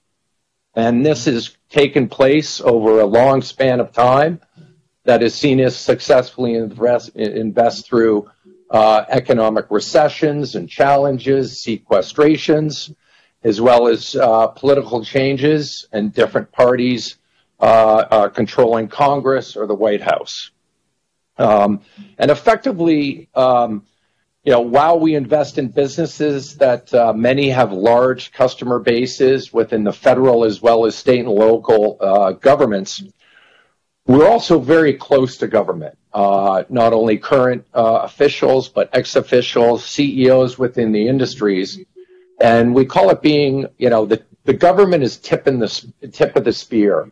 The federal government is at the forefront of all the challenges facing not only the government, but the citizenry and the enterprises of not only the United States, but the rest of the world. And, the U.S. federal government is the largest purchaser of IT services and software in the world. And it's also the largest investor in R&D through multiple programs, having spent about $165 billion alone last year across R&D programs. So what does that really mean practically? It means by staying close and continuing our research and analysis, to use a hockey analogy, we're able to have a better understanding of where the puck will be in the future, what those trends are. Jim alluded to, we were one of the first investors in cybersecurity before it was even called cybersecurity, which will be addressed in a few minutes by Dan. But what we effectively try to do is identify companies, in many cases corporate carve-outs, corporate orphans. We just completed our 35th corporate carve-out. And what we identify are companies that we can really transform. We've developed a playbook over the years that we continually look to refine, to transform our companies through the identification of multiple value creation levers. primarily focused on organic organic growth, sales and marketing, BD, R&D, and we complement that with strategic M&A, sometimes large and transformational, but oftentimes can be very small add-ons to effectively fill technology gaps or provide access and quals to new customers. Stepping back on a macro basis, we're very proud of and take it very seriously and are very passionate about our three main verticals, which are national security, healthcare, software and data analytics, and education software and technology that are making a large impact to our families, your families, Americans, as well as the spillover effect to other people in the world to improve the positioning and the experience for all citizens within those three main verticals. And for instance, just to mention a couple, Cambium, one of our portfolio companies, is the largest digital curriculum provider in the United States. In particular, it serves over 500 school districts in Pennsylvania alone. For example, another company, software technology company called Gainwell, which is the leading provider of software and services to the Medicare and Medicaid infrastructure across the United States.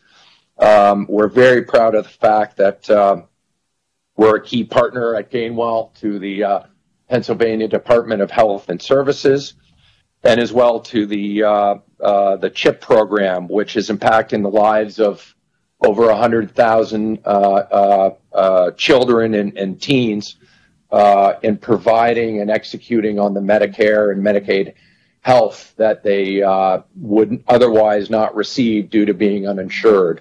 So this is a mission that we're all very passionate about. Obviously, as I mentioned, strong returns are obviously one of the top priorities in what we do for LPs, but we take a lot of satisfaction, and the team here is very, very passionate about what our mission is. And I'd also add that in what we do, our reputation is number one in terms of we view as our most important asset.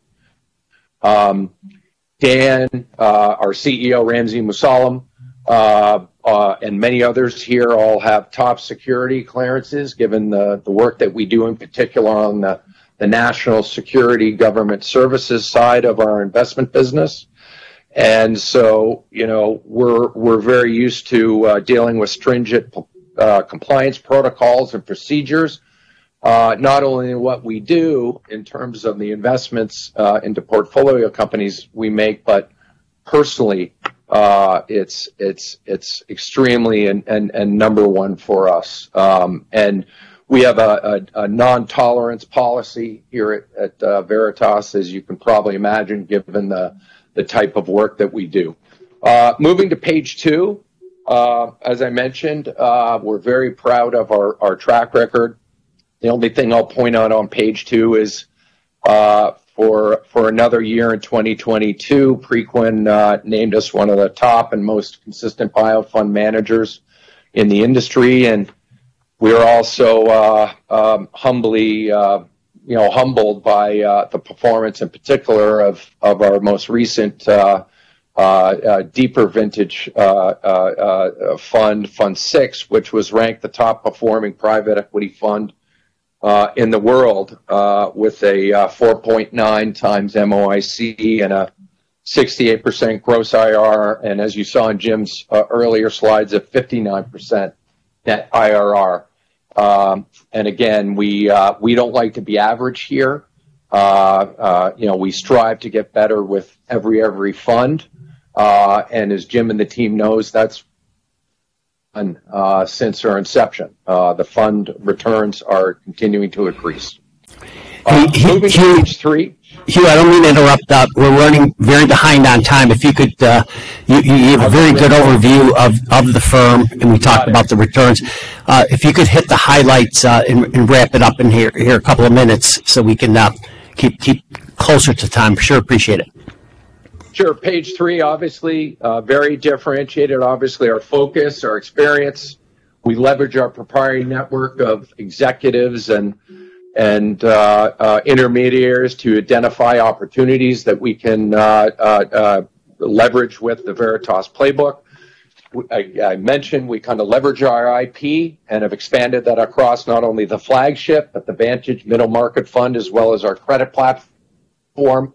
One stat, in Fund 6, we were looking at maybe 350 deals a year. Now we're seeing about 1,000. Page 4, Jim, I kind of covered. It's a $2 trillion market we invest in, high barriers to entry where the experience is critical to be able to be successful in this space and building value. And again, I mentioned the deep focused on national priorities. With that, I'll turn it over Dan to cover the remaining few slides, given the time constraints. Yes, I'll try to be brief. Thank you. I think the key thing on slide 5 that's really critical is we're investing in these 3, core areas as well as others that are absolutely mission critical, and not just mission critical in their ecosystems, but mission critical to society. And, again, across cybersecurity, healthcare, information technology, and education technology, each of those, again, are providing that level of technology, level of modernization to those ecosystems to advance the mission, whether it's better healthcare outcomes for less cost or better education outcomes, leveraging the latest and greatest technology to, deliver customized learning experience. And then, of course, cybersecurity, as we all know, is a major, major challenge. If we flip ahead to page 6, one of the key things that we think differentiates us, and this is really against the backdrop of really being very deep in our ecosystems, but it's really about, applying the value creation levers to each and every one of the portfolio companies. And because we're so deep, we think we can do this very, very thoughtfully and have done so in the past. But really, it's around strategic repositioning, taking an asset, many times a corporate orphan, and repositioning it, investing heavily in business development, in R&D, in product development, to really help take what is, a nice business and make it a great strategic business. And then lastly, it's really leveraging our overall network and power of the portfolio to really be a force multiplier in terms of creating the incremental value of the portfolio companies. And really, in the end, we think that helps command absolutely premium exit values. And we're really proud of the fact, while we are fiduciaries and will, obviously maximize value to the highest payer, highest paying buyer, we are proud of the fact that we've exited close to 70% of our portfolio companies to strategics, really changing and really defining that repositioning from a factual perspective. As we flip ahead and talk about team, this is something that's obviously really, really critical, and this is page 7. First and foremost, we have a really long tenured team. We've been together at Veritas and in prior iterations in terms of knowing and working together, even at separate firms for a long, long time. The partners average 25 plus years of experience in the ecosystem and in the industry. Additionally, we're really proud of our entrepreneurial culture. And that's really, really important to us. We really take ownership. We have entrepreneurial backgrounds across a lot of the leadership at the firm. And really, again, believe as investors, it's not just about being an investor, but really being an entrepreneur and having the full ownership of an outcome, good or bad, and as well as the bumps in the road that come along. Additionally, as we think about our talent, we really are focused on kind of a twofold approach. First and foremost, growing our talent from within, and really, really bringing folks along, even in some cases from the pre-MBA levels all the way up. In addition, we try to enhance the internal team through external hires. Many of those folks have long-term relationships, having worked across the table or in partnership with Veritas. But really the goal when bringing in external talent is to create that diversity, especially of perspective and of experience, to help drive the best investment outcomes. And so, as we think about the team, we're going to continue to enhance it, build from within, but also aggressively look to find diverse candidates, really, again, to provide the best investment judgment for the team. And then I'll go to the last slide. Again, I know I'm moving quickly. Really, there are two main topics on this slide. One is ESG, and the other one is DEI. You know, from an ESG perspective, we've been focused on ESG for a long time.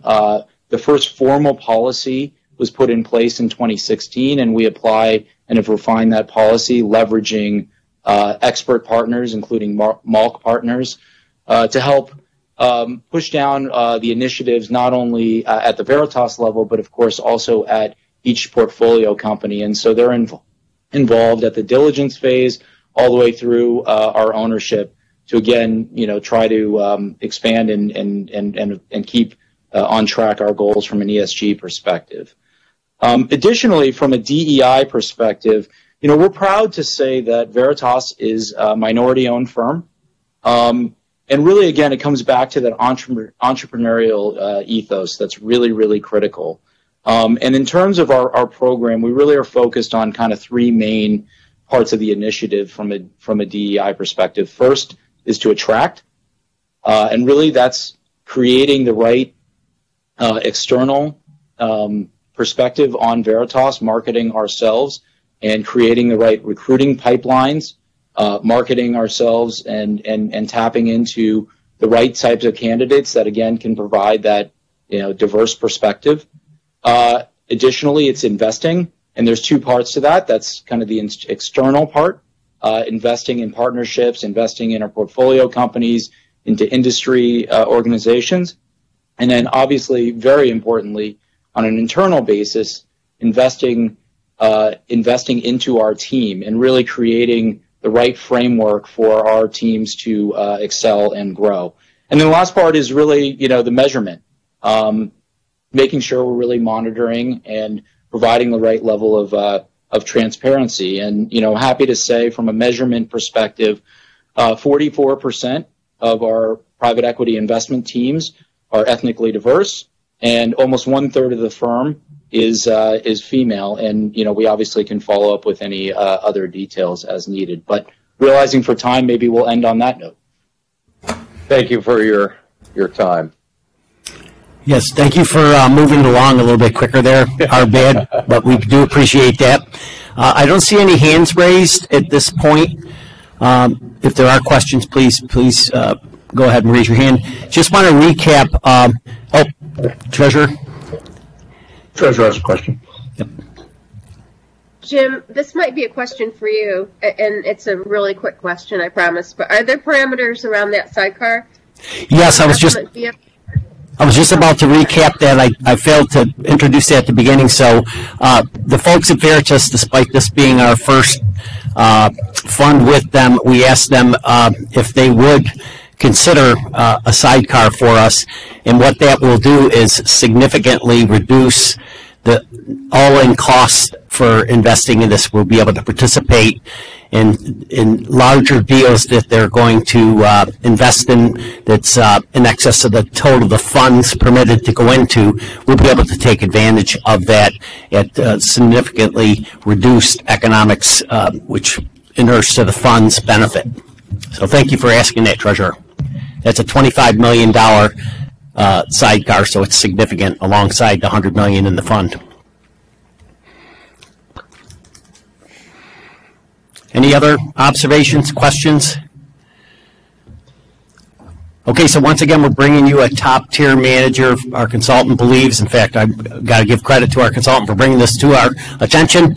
And with that, Chair Becker, I'll turn it back to you. Thank you.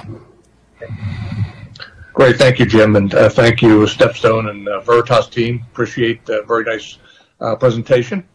And I move that the investment committee recommend that the State Employees Retirement Board commit up to $100 million to the Veritas Capital Fund 8 LP, and up to $25 million to a sidecar vehicle that will co-invest alongside the Veritas Capital Fund 8, plus investment expenses and pro rata share of partnership operating expenses, consistent with executed partnership documents as investments within the private equity asset class, subject to successful completion of contract negotiations and execution and delivery of closing documents by all parties, including required Commonwealth legal approvals been 12 months.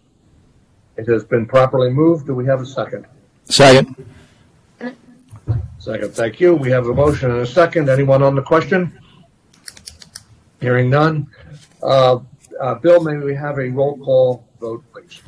Yes, sir. Chair Becker. Aye. Senator DeSanto, or Mr. Erdman on behalf of Senator DeSanto. Yes, this is Chuck Erdman for Senator DeSanto. Aye. Thank you. Mr. Philman. Aye. Mr. Acco. Aye. Thank you. Treasurer Garrity. Aye. Ms. Marchowski. Aye. Mr. Jordan. Aye. Ms. Vecchio. No. Ms. Soderberg. Aye. Secretary Thal is absent. Mr. Flanagan. Aye. Thank you. We have 9 yes, 1 no, 1 absent. Chair. Great, thank you, Bill. So, thank you, everyone. Motion passes. Jim, I will turn it back to you for the final presentation. Okay, thanks, Chair Becker. And we will once again try to move this along as quickly. I'm cutting into lunchtime. I do apologize for that. But this is for a good cause, long-term compounding of capital for our members. We're going to go to 5G, is in golf. I like that. And we're going to hear from Kathleen McCarthy today from Blackstone. Before Kathleen starts, if I could ask Katie to open up the CIO introduction slides for the Blackstone Opportunity Fund. Thank you, Katie. And if you could go to page 3, we'll again touch on pacing very briefly. This is real estate. We haven't covered that yet, so we'll take a minute with that. We work with our consultant, Matt Ritter, who you've heard from at NEPC, and they model out our contributions, distributions, et cetera, take into account our what we're targeting now, the $210 million, as you see in the legend down below it in the green line. That'll leave us slightly overweight in real estate if we continue to pace at this rate out through 10 years from now. However, I will reiterate, we're going to give you a chance to look at pacing, and we can adjust that annually as we're going through this period. Okay, sorry, Chair. Okay, so with that said, let's move on to the next page. You can see that we have a target for this year of $150 million because of a carryover from last year. Before we get on to a smoother pacing target, and we have this one opportunity here targeted for $75 million at this point, and then we'll look for another opportunity or two to bring back to you at the remaining board meetings to hit that target. So Matt Ritter's hard at work there, looking for the best opportunities for us. The next page is a recap of the history of Blackstone's real estate partner. This is a very blue chart in terms of the bars in blue our funds were in. As you can see, we've been in many of the funds, and you can see the returns have been very attractive for us. Once again, in real estate, we're trying to get that to not be a single-digit returning asset class. We want to get it up into the teens, and this manager certainly has done their share along the years. We just haven't had enough of opportunities like this, so that's why we bring this one here to you today. And then, of course, as you might expect, Blackstone on the next page is in agreement with our transparency initiative for this fund and previous funds as well. And with that, if I could ask Matt Ritter to step up and talk about the portfolio fit for the real estate portfolio, which has changed quite a bit over the years, but Matt's been at the controls of that shifting asset allocation, so he's the best to be able to tell us how this is going to fit for us with our new allocation that was approved the last board meeting going forward. So, Go ahead, Matt. Thanks. Great. Thank you, Jim. In the interest of time, I'll be pretty quick here. Just to reiterate a couple of things Jim said. Blackstone is one of the largest and best performing real estate investors that are out there. They've established a large, experienced team around the globe, and as Jim just highlighted, produced a very strong track record, both on an absolute and relative basis. And I think, I know Jim just talked about this, but I do think it's important to keep in mind that the experience that CERS has had with Blackstone over the years, in addition to the 6 prior BREP funds, which Jim talked about, CERS was also an investor in Blackstone's Core Plus fund, Blackstone Property Partners. So I think from a portfolio fit standpoint, this commitment or a potential commitment to BREP 10 really represents an opportunity for CERS to continue to build on an existing relationship with a top partner that has performed well for CERS in the past, and the partner that we continue to have conviction in. In terms of the impact on the portfolio, the fund is a global opportunistic strategy. It is expected to be diversified across a variety of real estate sectors as well as by geography, predominantly North America, but really true global exposure. So I think with that context, this is an investment that really should contribute both to the overall diversification of the CERS real estate portfolio, but also to the total return of the CERS portfolio. And then lastly, as we talked about earlier today, CERS did recently approve the change in the sub-strategy targets that included an increase in the target to value add and opportunistic real estate.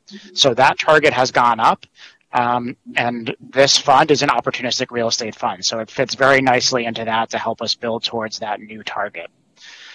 And with that, if there aren't any questions, I will turn it back to you, Jim, to introduce Blackstone.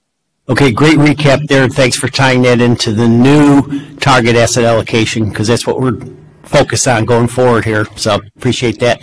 And with that, Kathleen, if you could take it away with the presentation, and thank you for all the meetings we had prior to this diligencing. I'm looking forward to the board hearing all the fine stories as well. Please take it away. Well, excellent. Thank you so much, Jim. Thank you also, Matt, for the introduction and the contextualization of this opportunity. I'm delighted to be with all of you, although I'm a little concerned that I am the only thing standing between you and lunch. So I will do my very best to be inside the 10 minutes I was guided toward. And with that, if we wouldn't mind going to slide 1, this is that global track record that you saw in Jim's presentation and Matt's presentation, just really updated for 331 numbers. And so as you can see, and as was discussed, over 30 years, over $70 billion of capital invested for our BREP Global Fund investors.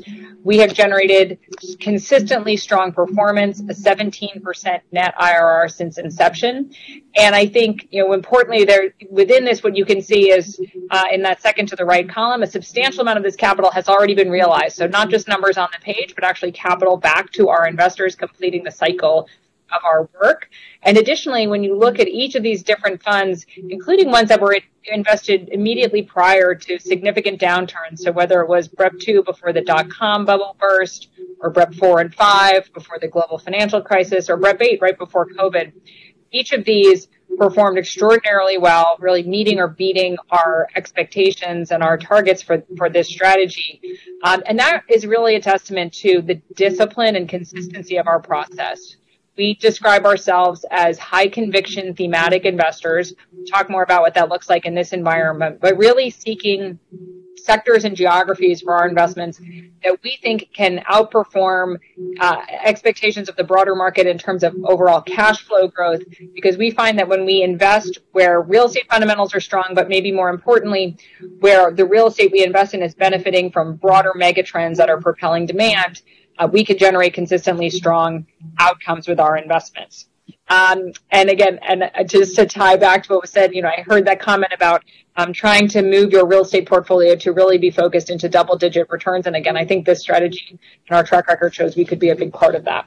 So the next couple of pages just kind of dive a little deeper into the more recent funds, BREP 8 and BREP 9, which unfortunately you are not in. But if you look at page 2, this, to me, obviously terrific performance numbers on here, but maybe most importantly, again, what we think is propelling this kind of performance, a 47% net IRR, 13 billion of gain, is that thematic sector concentration. So our four most prevalent sectors in our portfolio overall, and in this fund in particular, would be logistics, which is benefiting from two megatrends today. One is the continued penetration of e-commerce, but additionally, really all over the world, we see businesses reshoring, nearshoring their merchandise, trying to build up inventory, really in response to all of the dislocation we've experienced in the last couple of years, and we continue to experience in this inflationary environment.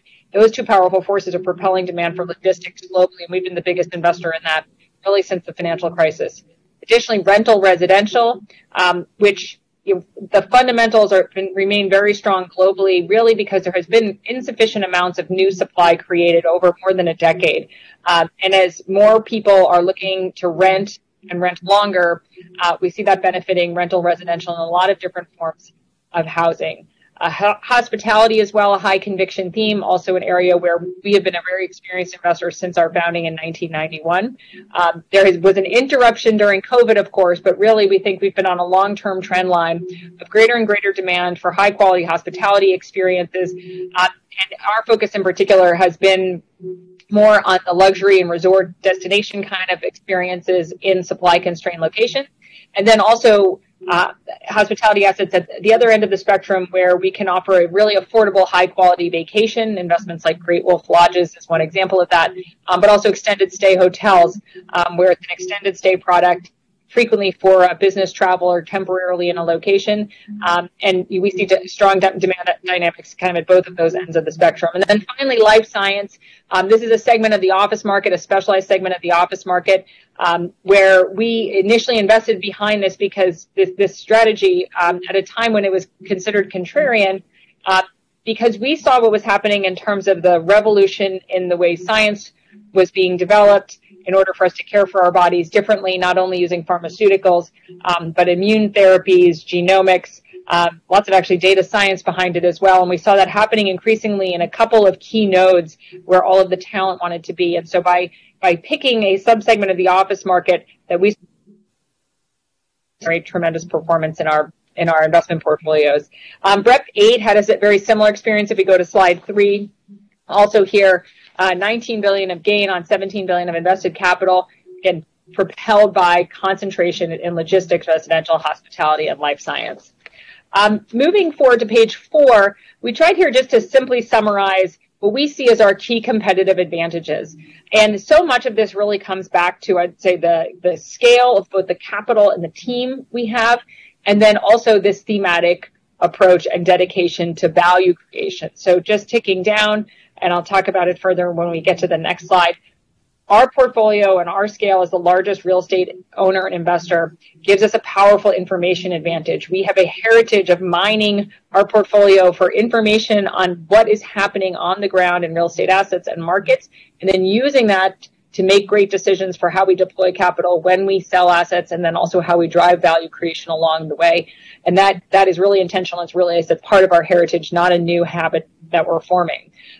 We always take this growth orientation. We're trying to find assets and sectors where we think we can propel strong revenue growth, which then comes to the bottom line in the form of cash flow. And we do that by investing in themes that we think are benefiting from mega trends around the world that are playing out in favorable ways for the real estate asset classes we like, that I described a couple pages ago.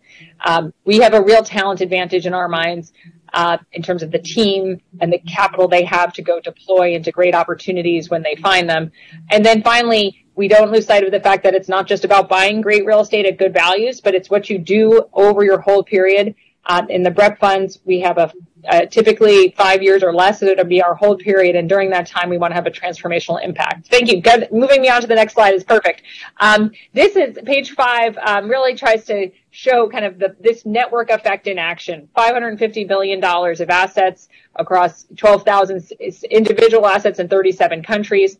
We have our team of nearly 800 professionals, but they're working in concert constantly with 54 portfolio companies that are really best-in-class teams focused specifically on sectors and geographies. And all of that information, all that insight, all that experience benefits a single global investment process where we make decisions through a consistent lens, regardless of where we're investing in the world, the U.S., Europe, or Asia, or which sectors we want to make sure that every dollar of capital we deploy its best possible opportunity, and we want to use all of that information we have, which others do not have, to our advantage. Page 6 touches on the environment we're in. So I think for us and for all investors today, we have to be mindful of what is happening in a rising rate environment where we're experiencing inflation that we at Blackstone believe will be more persistent. And I think the great news for us as real estate investors, and for all of you as well, is that overall real estate has performed well in rising rate environments and where we feel inflationary pressures. Now, not all real estate performs the same, and this is why you do have to pick your spots, in our minds, be thematic by sector, because if you look on the right side of this slide, you can see that notwithstanding that real estate net operating income overall could outpace U.S. CPI over a long period of time. If you look on the right, you see real dispersion in terms of whether you picked logistics, which has been our biggest theme, 40% of our portfolios in logistics, versus shopping malls where you actually saw NOI degradation. So real estate overall acts as an inflation hedge as rents rise. If you have short duration leases, as we do in the sectors we focus on, you can capture that rent growth. You also tend to have lower input costs versus certain other types of asset classes in the real estate space. But you do have to pick your spots wisely, particularly in an environment, I think, like this. On page 7, this goes back to the different themes that we like, that we think are poised to perform well in the environment we're in. And these have been our themes, as I mentioned, for a number of years now, BREP 8, BREP 9, and I would expect you would continue to see us activating on opportunities across logistics, rental housing, and hospitality as we head into, investing BREP 10.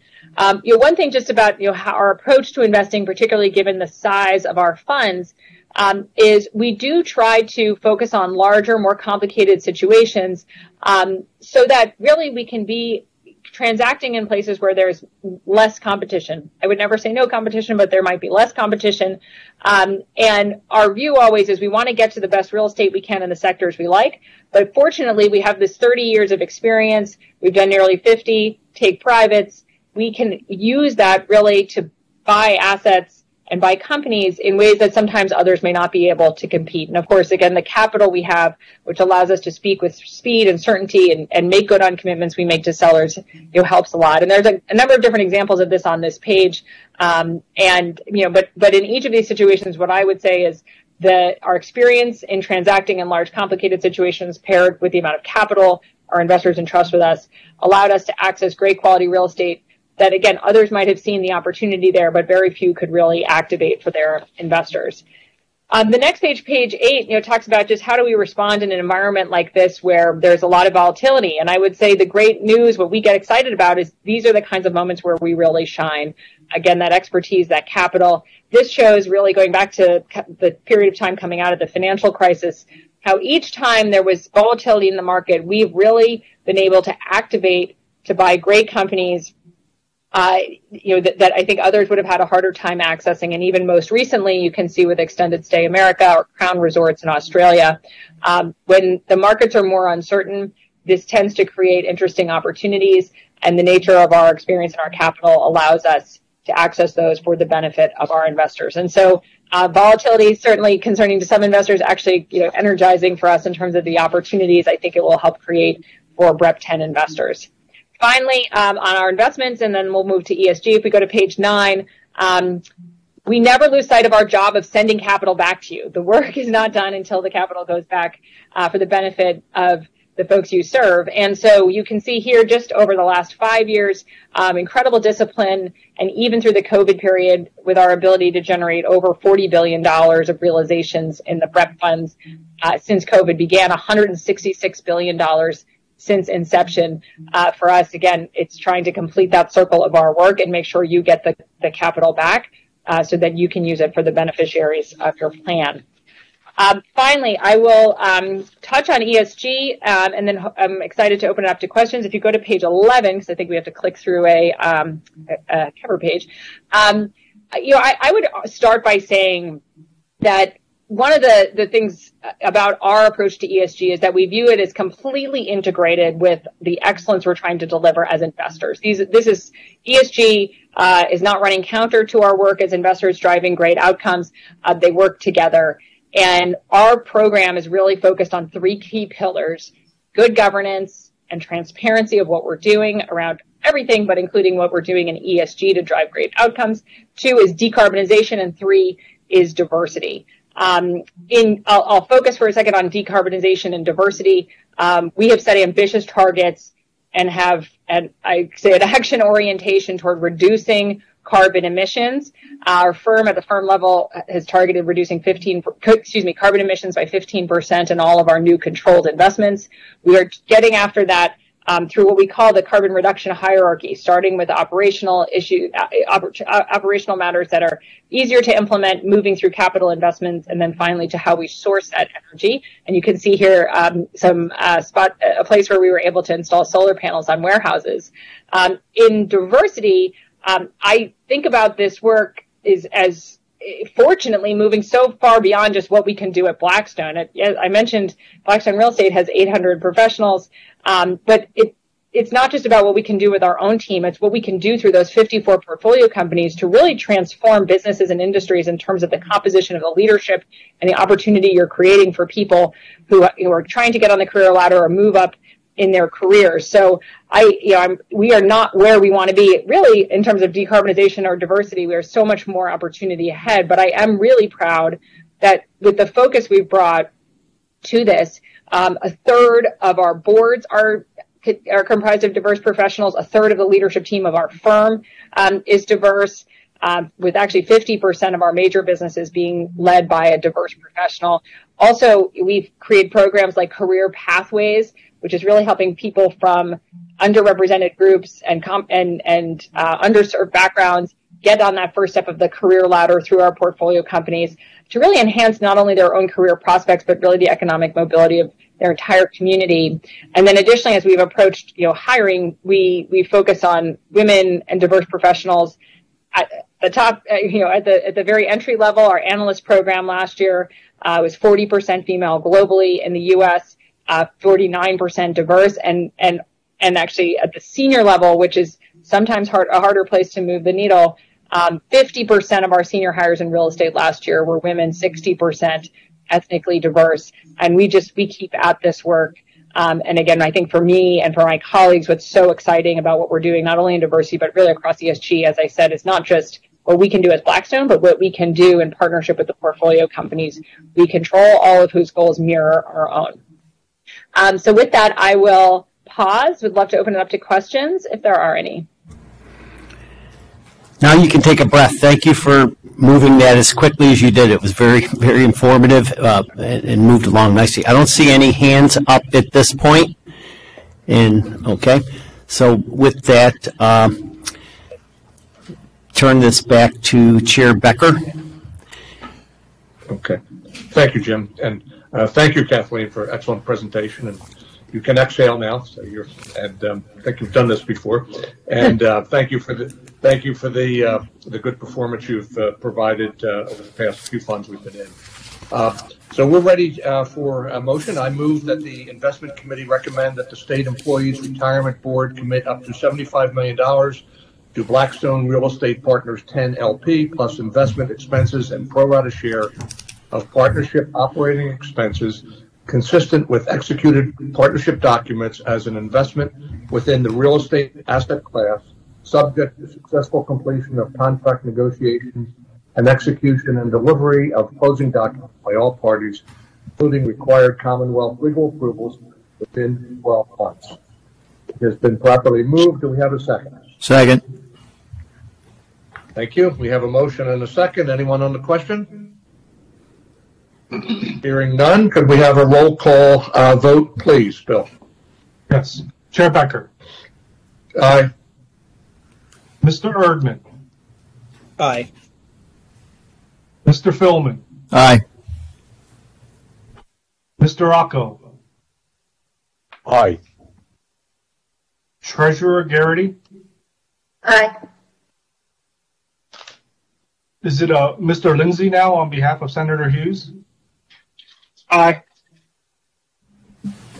Mr. Jordan. Aye. Ms. Vecchio. Aye. Ms. Soderberg. Aye. Mr. Thal, Secretary Thal is absent. Mr. Flanagan. Aye. Chair Becker, we have 10 yes, 1 absent. Great, thank you. Motion passed. Thank you very much. Thank you, everyone. Jim, I will turn it back to you for a quick wrap-up. Okay, thanks, Chair Becker. We do have one final item, 5H. This is not a motion item. Kathleen, thank you very much for your presentation. I'm sorry we're rushing. But 5H is the next item, and this is the board consultant evaluation process that came out of a Funston recommendation. So, Katie, if you could open up our live stream presentation under 5H, you'll see that Funston recommendation to review the performance of all outside advisors on a consultant schedule. On a regular, let me restate that, outside advisors, in particular consultants within the investment office, and to annually discuss and show results to the board and ensure that your expectations are being met.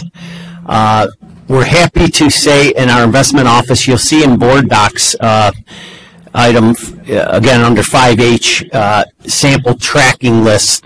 That's not a live stream document, but that is in there for your convenience, just to show what we already are doing in the investment office and have been doing since I joined the system. This is something I felt was important to do, to have specific, measurable, I think it was Joanne Collins that said, what gets measured gets managed, and that keeps coming around as we're having these conversations. And we're looking at Stepstone, NEPC, Callan, all our consultants. We have specific deliverables on the board materials that you're all seeing today, for example, the regular monthly reporting, quarterly reporting, annual reporting, and so forth. So that's all going on, but we wanted to have a discussion here today to see if there was any particular issues that anyone has at the moment with our consultants and how we're tracking them.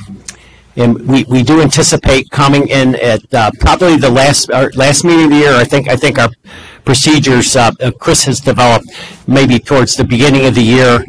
We'll recap everything that we tracked and share it with the board, and we think that's a great opportunity for you when you're looking at that track record to express any interest in things that you want to see modified, or we think you'll be pretty happy, actually.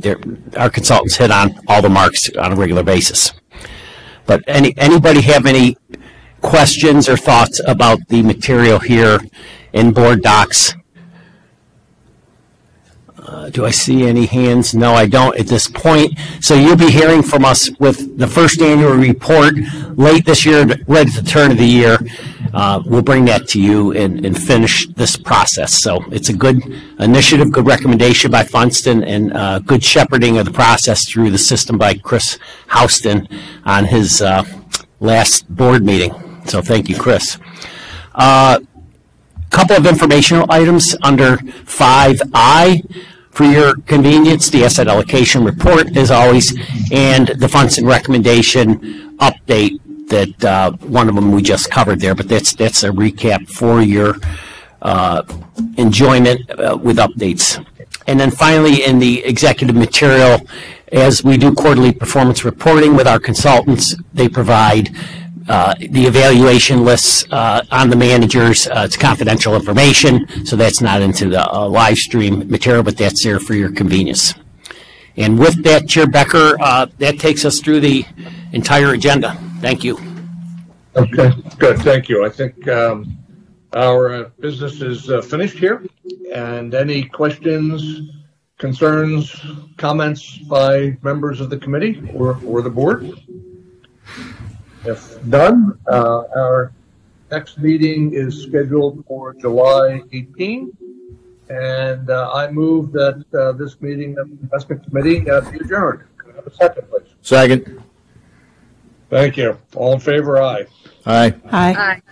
Aye. Okay, thank you, everyone. Good.